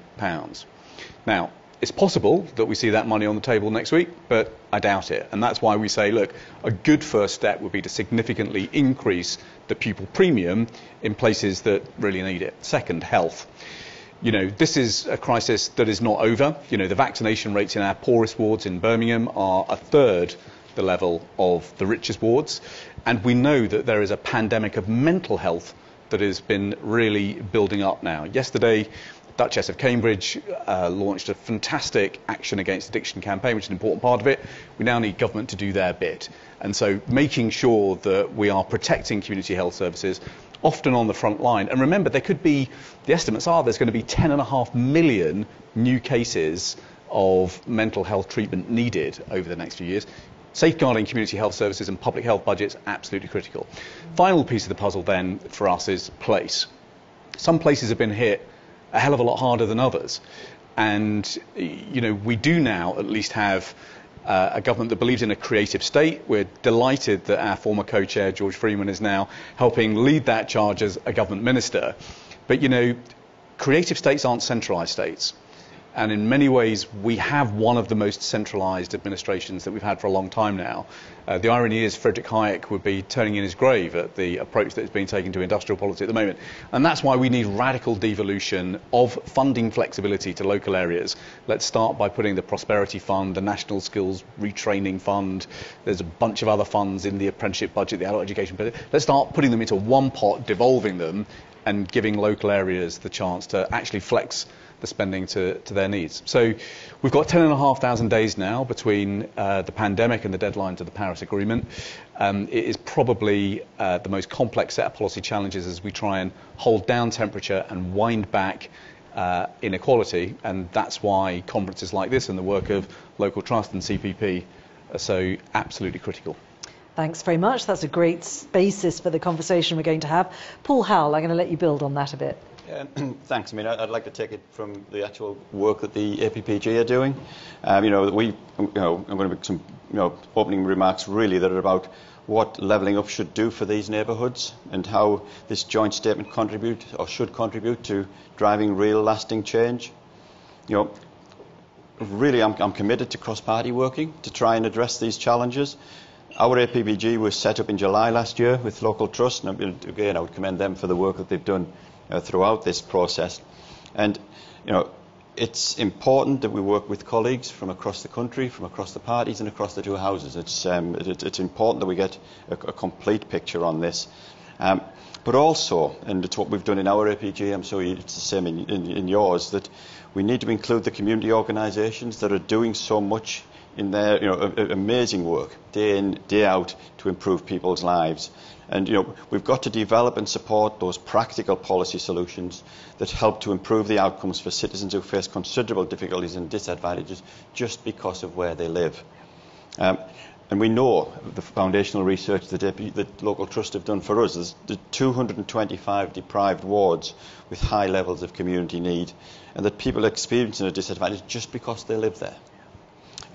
There are often areas on the periphery. They're often, in my particular patch, they're ex-mining villages, but they're also around the outsides of major towns. There's coastal estates. There's a variety of different ones. I've got 3 in my patch, but they're throughout the country. It's not a north-south game. It's bigger than that. And what we found is that the challenges are so different. We know that these areas have such low levels of social infrastructure, which is essential. You need to build social capital. You've got to have some social infrastructure. We know that they're lacking in resilience. When COVID struck, not only were these communities more exposed to the pandemics due to higher levels of clinical vulnerability, they had low concentrations of mutual aid groups. They were considerably less successful in getting money from charitable organisations. They didn't have people there who had the capacity to do things. So for me and our APPG, Levelling Up has to help address the range of challenges faced by residents in these neighbourhoods, whether that's economic, social, environmental, health and well-being. It has to help improve outcomes for the people that live there, from educational attainment, driving up skills and improving the health and well-being. And to do this, we need a strategic, long-term, targeted approach to improving local outcomes across these policy areas. And the approach to Levelling Up has to fully involve local people. It has to be led by the local communities. One of the phrases we've used regularly, Margaret, is it has to be done with the people, not to the people. That's just fundamental for this to achieve anything. So we've got to start by investing in people that live in the community, to build that community's capacity and confidence so that the community itself can be the key player in this Levelling Up process. Levelling Up can't simply be a top-down government project. If it isn't about levelling up from the bottom up, it won't work. Levelling Up also can't simply be about investing in big-ticket physical infrastructure, important though that is. Because if it is, it just won't touch the people that need it most. And that's why it's investment at the grassroots over the long term that will contribute to driving real and sustainable change. And that's what we mean by levelling up the left behind. It's about investing in people, their capacity, their skills, and building confidence at the end of the day. They need to have hope. I mean, I've talked before, in my patch I want a new railway station in Ferryhill. Why? Because that will bring hope to the people that live around there, that people care, and that, it's not just the physical engagement of the transport infrastructure, it's actually the ability to think, actually, the powers that be think about them, whether that's the local authority or whether it's the government. You're trying to get that belief and hope. I think I've used the phrase before about we want people to have a perspective that the glass is half full rather than half empty. I think there's another phrase I heard last week. I think it might even have been in one of the debates with Sir David earlier, that you've got to be able to have a glass that's refillable. You've got to be able to put that hope back in when things change. So I really welcome the recommendations of the joint statement. The key policy objective of a community wealth fund to invest in the essential building blocks of social infrastructure in these communities that don't have many of the things that most of us take for granted. It's just fundamental to me. If we're to ensure that the most left behind neighbourhoods are best prepared to overcome the challenges of a climate changing world and avoid a repeat of the damage caused by previous economic restructuring, we must give them greater power and control over what happens locally. That's why I'm really supportive of the statement, and I'll be championing these and other recommendations as we go forward. I think the final point to make in terms of the climate agenda, one of the things we found in our last report, just to conclude, was that sometimes getting the message of people doing the right thing, i.e. insulating their house because it'll take their bill down, actually also has the knock-on effect that it helps the climate. And it's about how we get the messaging in to make people take actions that affect their lives and make it move forward. Lots of interesting thoughts there. And a refillable cup would, of course, be a green cup, so that'd be a good thing. Margaret, over to you. Exactly. Great. So elaborating on some of the things that Paul said, I wanted to talk a little bit about what we've learnt at Local Trust from nearly 10 years experience supporting deprived communities to improve their neighbourhoods, and how that relates to the approach that government's currently taking to levelling up. One thing that's crystal clear to us, and Paul's already mentioned this, is the importance of investing in social as well as hard economic infrastructure. And by social infrastructure, I think we mean particularly spaces and places to meet. We mean community organisations and activities. And for us, those are important because they help to ensure that residents have a strong network of support, they bolster health, and they smooth access to work and training. Research that we've commissioned, which as Paul has already said, was the foundational research for the APPG for Left Behind Neighbourhoods, shows that residents in council wards that are not only severely deprived but also lack this infrastructure have markedly worse socioeconomic outcomes, and that's across all metrics. So it's employment, it's health, it's education, and even before the pandemic, the gap was actually widening between those communities and others. So we need to invest in social infrastructure, but our view is that we also need to do it in the right way. So we actually have a recipe for levelling up, and it has 5 ingredients. It's not currently part of the government's cookbook, but we'd like to get it written in.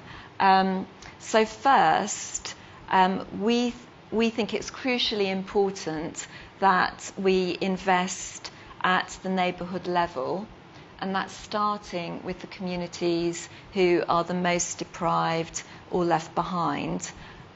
Second, this funding should not be awarded through a competitive process. It should go direct to those communities.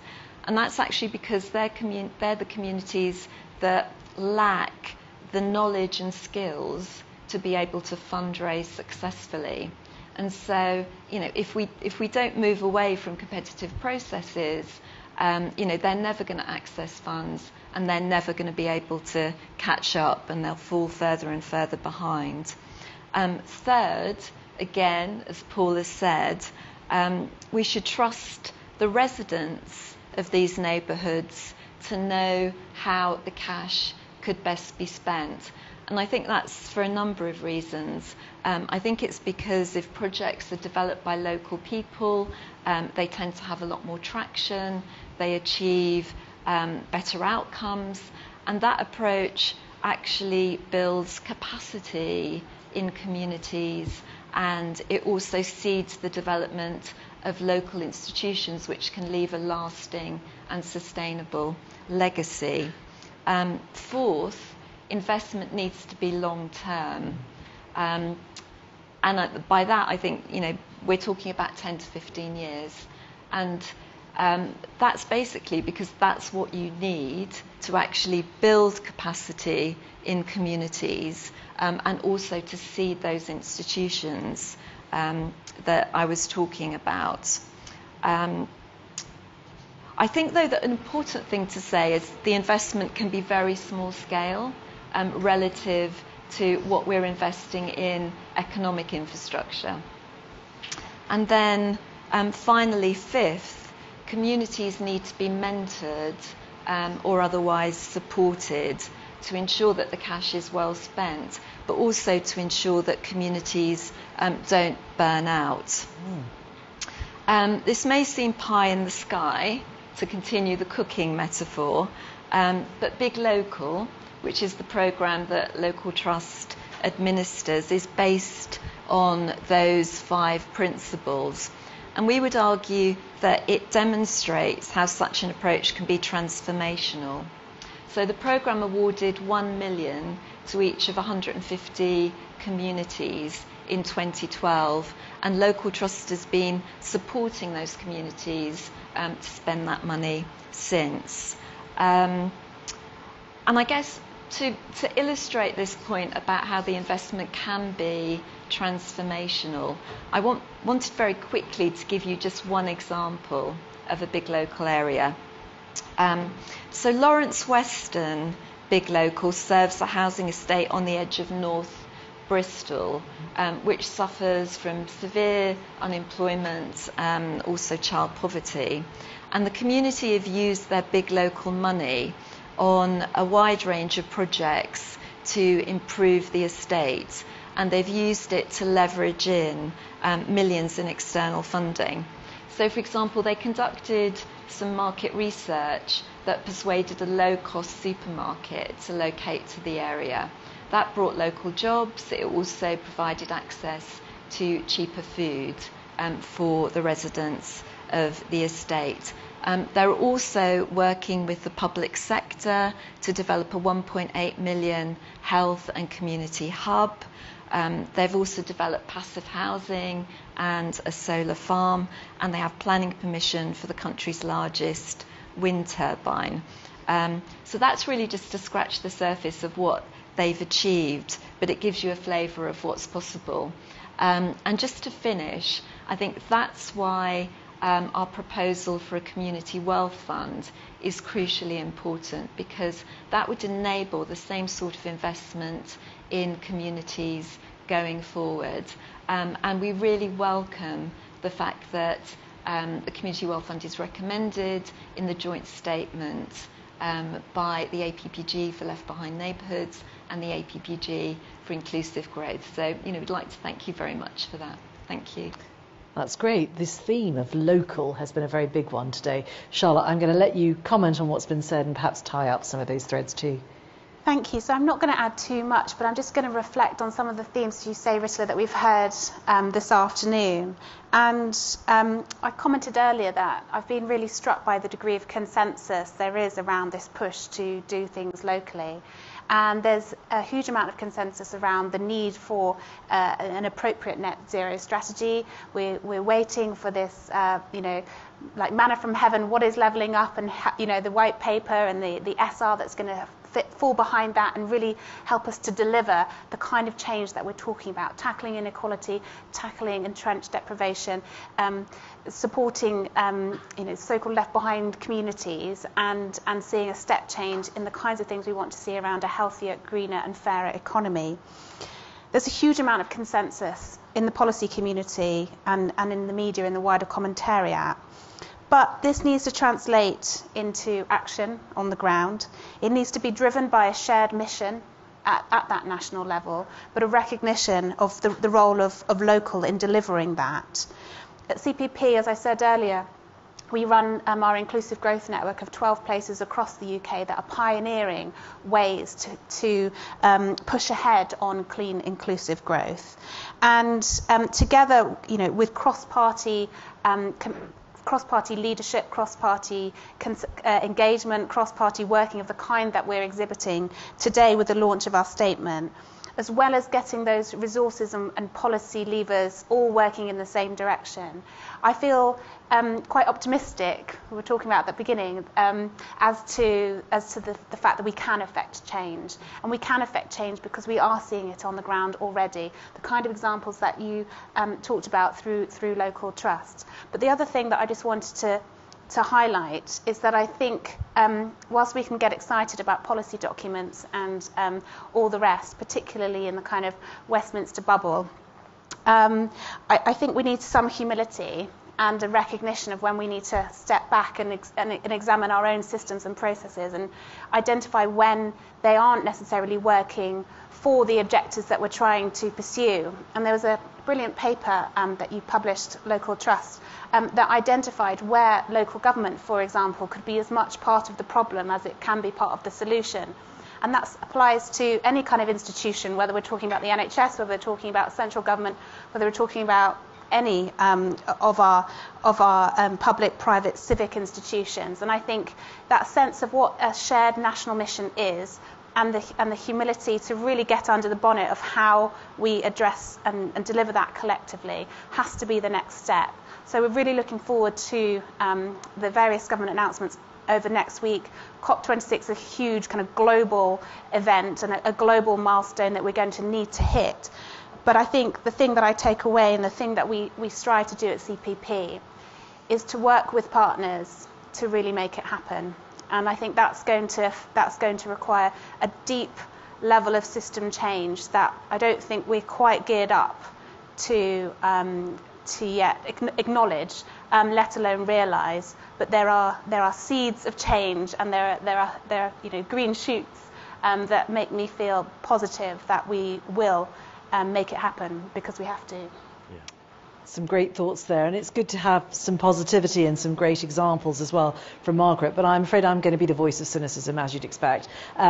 Paul and Liam, it's been sweetness and light from the two of you, all this cross-party consensus working together, but is it actually going to happen? How far can you push this beyond, obviously the good relationships you have within APPGs, between APPGs? Paul, I mean, are the higher-ups in your party actually going to listen? I hope so. I've just, like we all have, we've just come from conference season. One of the things that happened at the Conservative Party conference was a leaflet that was put out by myself and a number of other colleagues. There was about a dozen of us that put it out, which was all about trusting the people.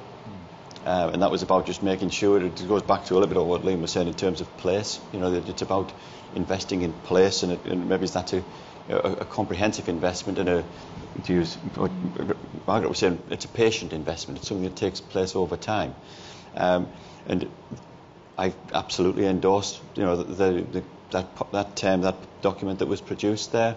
I know, because I was at one of the sessions there, that Michael Gove was on the table, that was discussing the presentation of this document, and I'm sure he didn't agree with everything that was in it, but there was a lot of consensus to what was put out there that he seemed to be very supportive of. So I'm very optimistic that amongst others, he will drive that agenda forward. So Liam, from your point of view, how do you drive that agenda forward? How do you turn this paper into something real?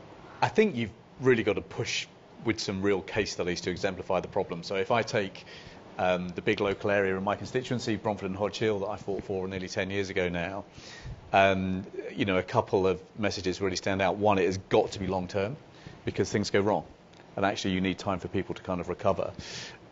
Two, you need a lot tighter integration with people who have actually gone to the trouble of standing for an election. Sometimes that has not always worked well. But, I also fought on this estate to get an £8 million health centre.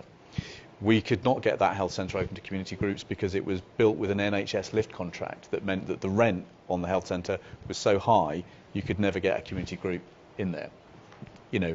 We have the highest rate of child poverty in the country in my constituency, in part because wage rates are so low. You need 2 parents in work in East Birmingham if you are to earn above the poverty line. There is no childcare, and nor are there resources to put childcare in place on the Bromford estate. When we were redeveloping the homes, how hard do you think it was to get Western Power to move the transformer so that we could bring 2 blocks down, put in 300 new houses that we want to pioneer retrofitting? Absolutely impossible, because we've got no local power to do it. So, very often it is these kind of intractable barriers because local areas don't have the power and the resources to put it in place. We know that the thing that could make the most jobs fastest would be 2 business improvement districts. They've got a great record for increasing employment. How many officers do you think we can hire to push through a business improvement district in East Birmingham? We have no power or resources to put. So I'm having to do half the work. So you've just got these kind of chasms between the kind of the theory and the practice, and unless you can find a way of getting the power and the money at that local level, as was described, you ain't going to move it forward. I am going to come to questions from people listening and watching in a moment. But Margaret, just building on that then, how frustrated are you by the political cycle, if you like. I mean, we're already starting to talk about the next election. For you, who clearly you believe in long-term projects, the need for these, I think you said 10 to 15 years. How do you feel about that? How does it work alongside the work that you're doing? It's our democratic process. Well, it is frustrating, given that we're all agreed that there's a need for 10, 15 years of investment, a commitment to that length of time, when that just doesn't work with political cycles.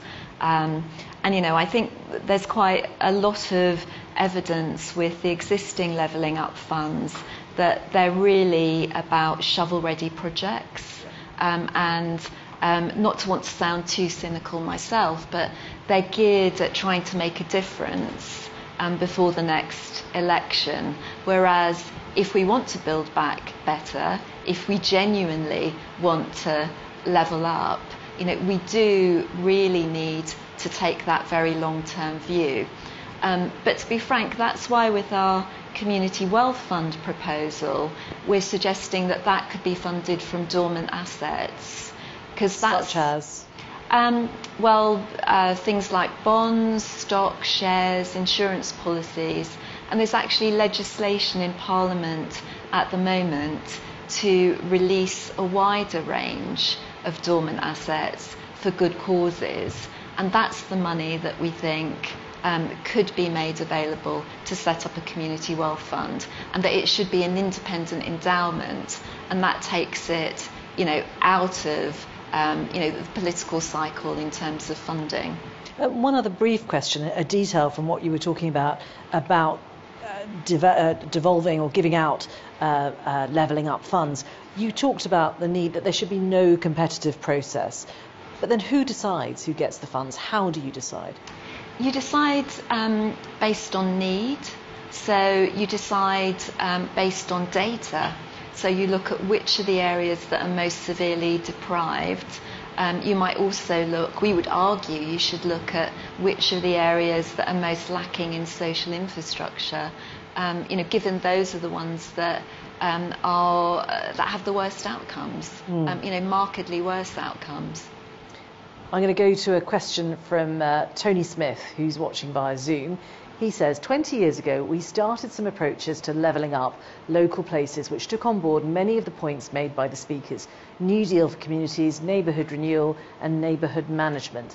Do the panel think the government could learn from those initiatives? Liam?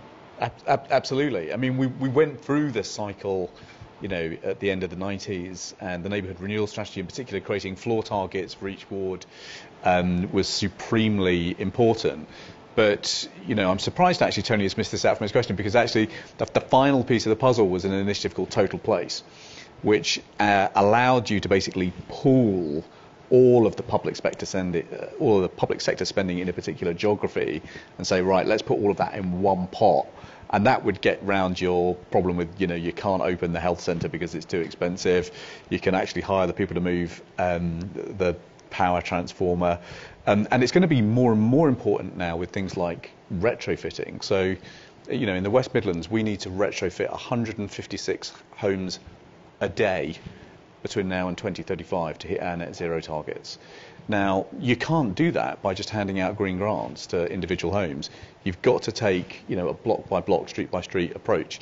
But because of the cost, you're going to have to find ways of leveraging lots of different bits of public money. So we can absolutely learn about that. I think you can learn a lot from big local. But at the end of the day, money is the root of all progress. And So Paul, are we just reinventing the wheel then in this conversation? It's difficult for me to say. I mean, I'm not an experienced politician. I've been in this job since 2019. I've been a councillor since 2016. It's a very political answer, if I may say. I don't have the depth of knowledge that Liam has on those particular things. But clearly, we all know that initiatives come round, but they've got to make a difference. They've got to actually get through the stage of doing things. And I know, sometimes things happen with what might seem good intent and actually don't come out with the results that you want them to. We know about, in times when, local authorities have transferred community centres to local people. But I've heard that described not as an asset transfer, but as a liability transfer. You know, and what's happening is the people who are doing the work as volunteers are spending too much time trying to finance the building instead of doing the volunteering work that they want to do. Yeah. So we've got to find a way through that, and that's why this, to me, this is why this sort of funding initiative is something that I'm very happy and delighted to get behind in terms of trying to do something about. I can't comment on the history. So just then something that you probably do have a view on, in terms of then how we make the most of this moment, which is also something we've talked about quite a bit today. How can you ensure that this commitment to building back better actually outlasts the pandemic? That in a year and a half's time, when we're worrying about, I don't know, rising gas and oil prices and rising inflation, this isn't all forgotten.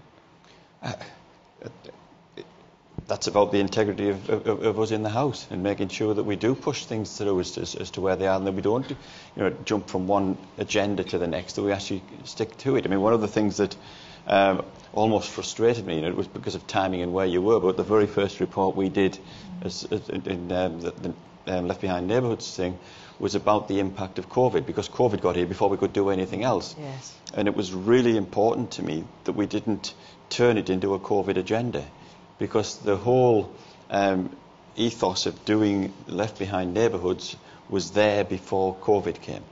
And it's a longer term thing than that. It's a longer term initiative than that. It's about, yes, it's had an impact, of course it has. It's had an impact, and it's a disproportionate impact on particularly the communities that we've looked at here. But the gaps in society were already there, and we need to do something about them. And I think the politics of it, I mean, Boris Johnson has got a job to do for Paul, which is to, help Paul get re-elected. And, and therefore, at the end of the day, the amount of the electorate that is now tribally one party or another is at the lowest level ever. So, we're living in a time now where the electorate is more volatile than ever before, and therefore up for grabs in that sense. And frankly, if you can't deliver on your promises, then actually, we're not going to last long in office. So I think actually the politics of this do point in a particular direction.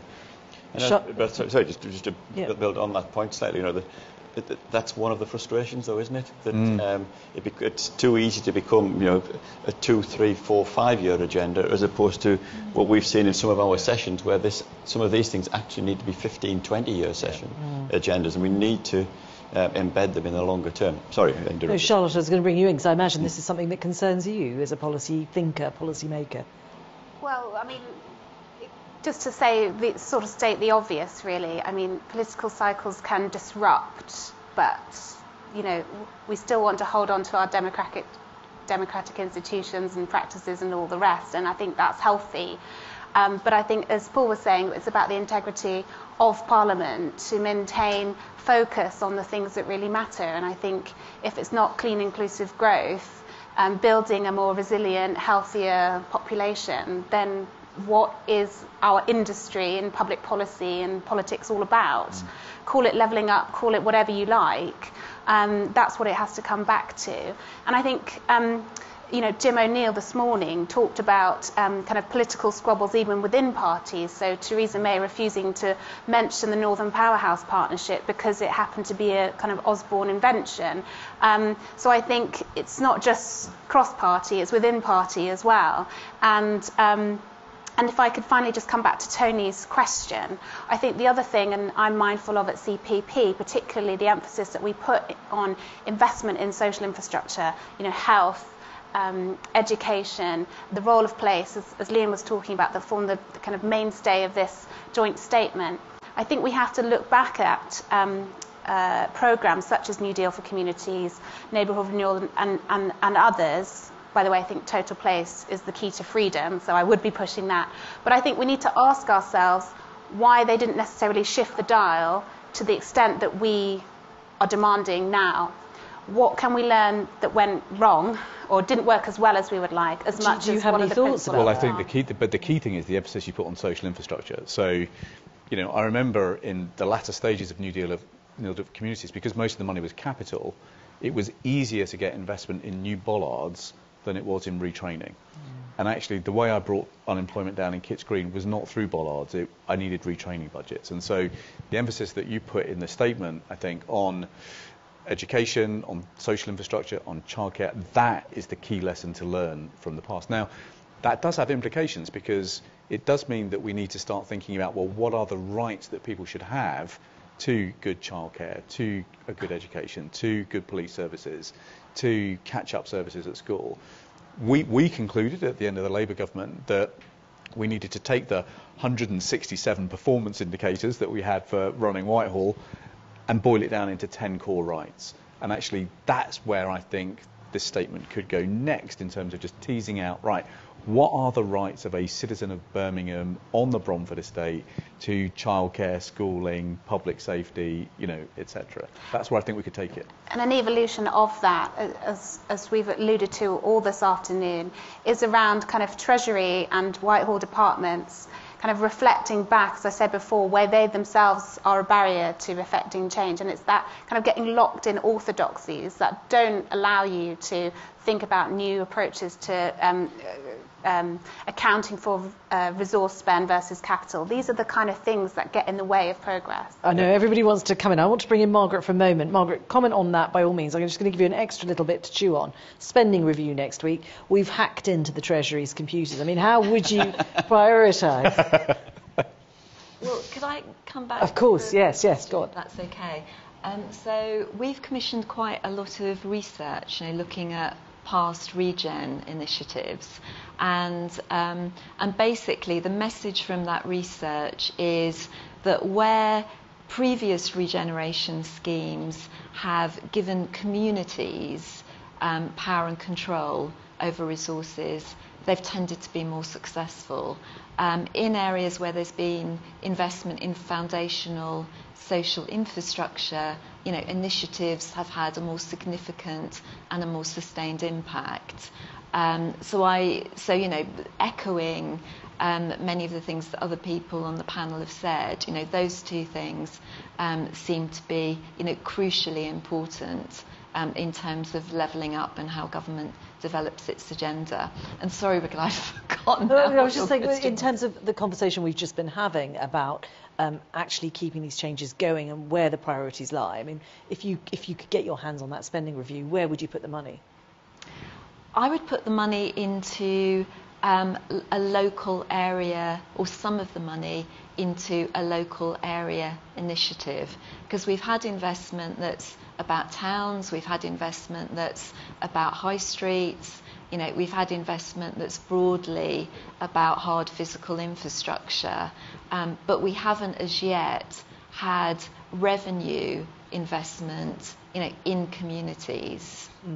Paul, sorry, you wanted to come in earlier. Yeah, no, I was just picking up on what Charlotte said, really, in terms of, Treasury and accounting and all of this. I mean, my history before this place was, I'm an accountant by trade, so I get the difference between capital and revenue. But one of the discussions we had at one of the seminars was the fact that, getting capital spend is sometimes easier than getting revenue spend. Well, if you invest in training, is that capital? Or should it be capital when in actual fact it goes as revenue? Yeah. It's an investment in a short-term fixed period of time. And I think there is, the opportunity to try and look at that space a little differently to where we have in the past. It's often easier to raise money for buildings than it is for people, because you can see the building. But being realistic, Liam, it's likely that there will be fiscal tightening in a few weeks' time, or we're going to learn about it.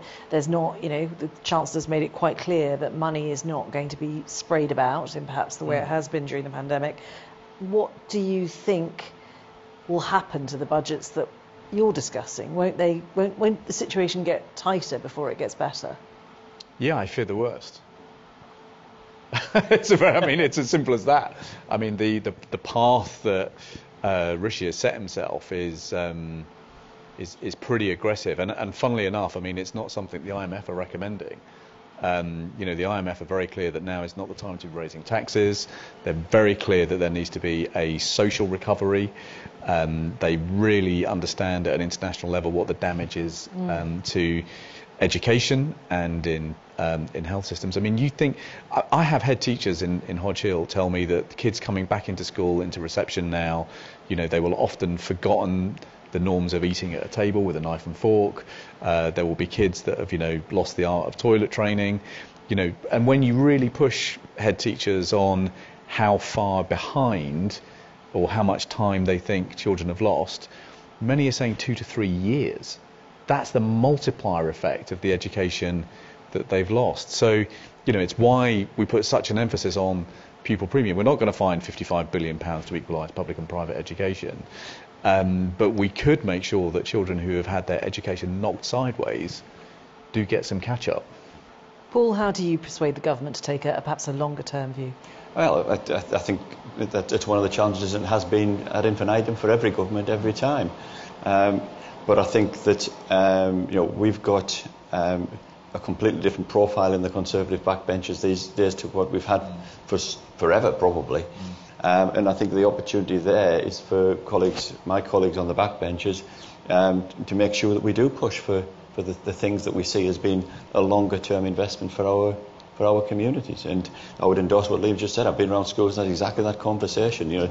Sometimes it's you go in as a non-educationalist. No, sorry, as a non-educationalist, and you're expecting the challenged children to be the young people who are just sitting exams and all of this sort of thing. But actually, it's the foundational levels where it seems to be having the biggest impact from what the heads are telling me. Yeah, I'd agree.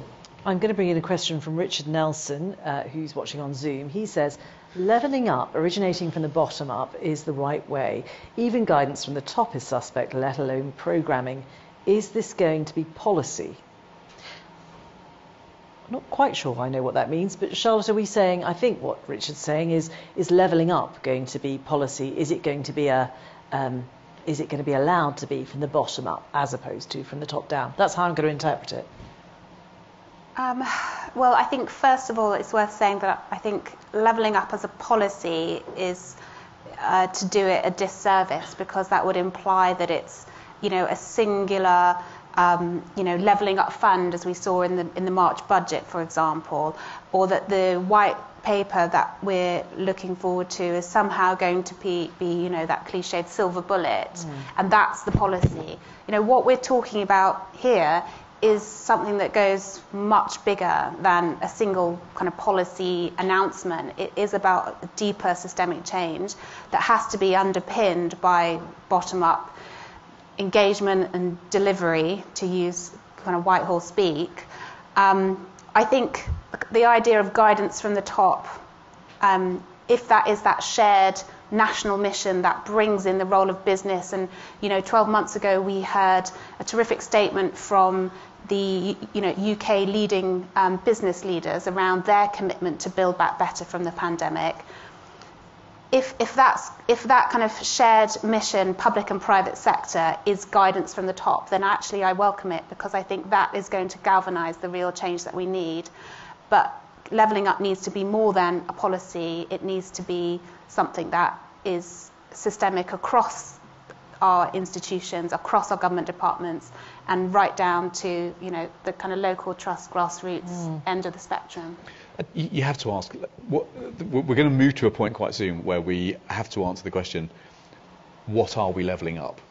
So if you're born in the poorest group at the moment in Britain, it will take your family 5 generations just to get to average wage. How are you going to level that up? There's an 8-year gap in life expectancy between Sutton Coldfield and Aston. Are we going to level that out? The police response in East Birmingham is far slower than it is in other parts of the region. Are we going to level that up? So, what are the equalities, basically, that we're seeking to deliver? We invented rights in this country. We wrote the European Convention on Human Rights. We are, going back to Magna Carta. We've got this tradition. The Magna Carta has got a great deal to say about fish weirs, but not a lot to say about digital literacy. So actually just thinking about what are the rights that we want to level up for all citizens of this country has got to be where this goes next. And if there's a national framework for that, great. Delivering on that needs to be a local idea. Paul, you could argue it was a slogan in search of a policy, and that policy we're told is coming. Does it matter to you whether it's top down, bottom up? To be frank, no. To me, it's a bit. I hate to agree so violently, but Levelling up will mean so much to so many different people. You know, if you haven't got a job and there's job opportunities created, then it'll mean something to you. If you've got antisocial behaviour in your neighbourhood and that's been dealt with, then it'll mean something to you.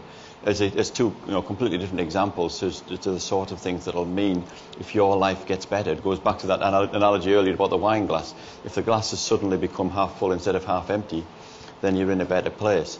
But it's one of those things that it can be easily described or pulled apart as a rhetoric if the actual things that are delivered haven't been on the specific things that you thought it was part of.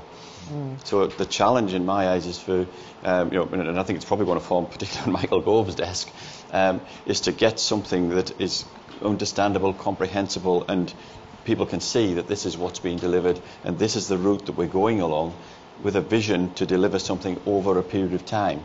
And we need to see things happening quickly so that people can believe in, it's like the proverbial Titanic. It is. You've got to turn it and move it and get the big ball moving. Once it's moving, then we can try and gather pace, but you've got to start it moving in the first place. We're almost out of time. Margaret, I'll let you give your thoughts. Bottom up, top down.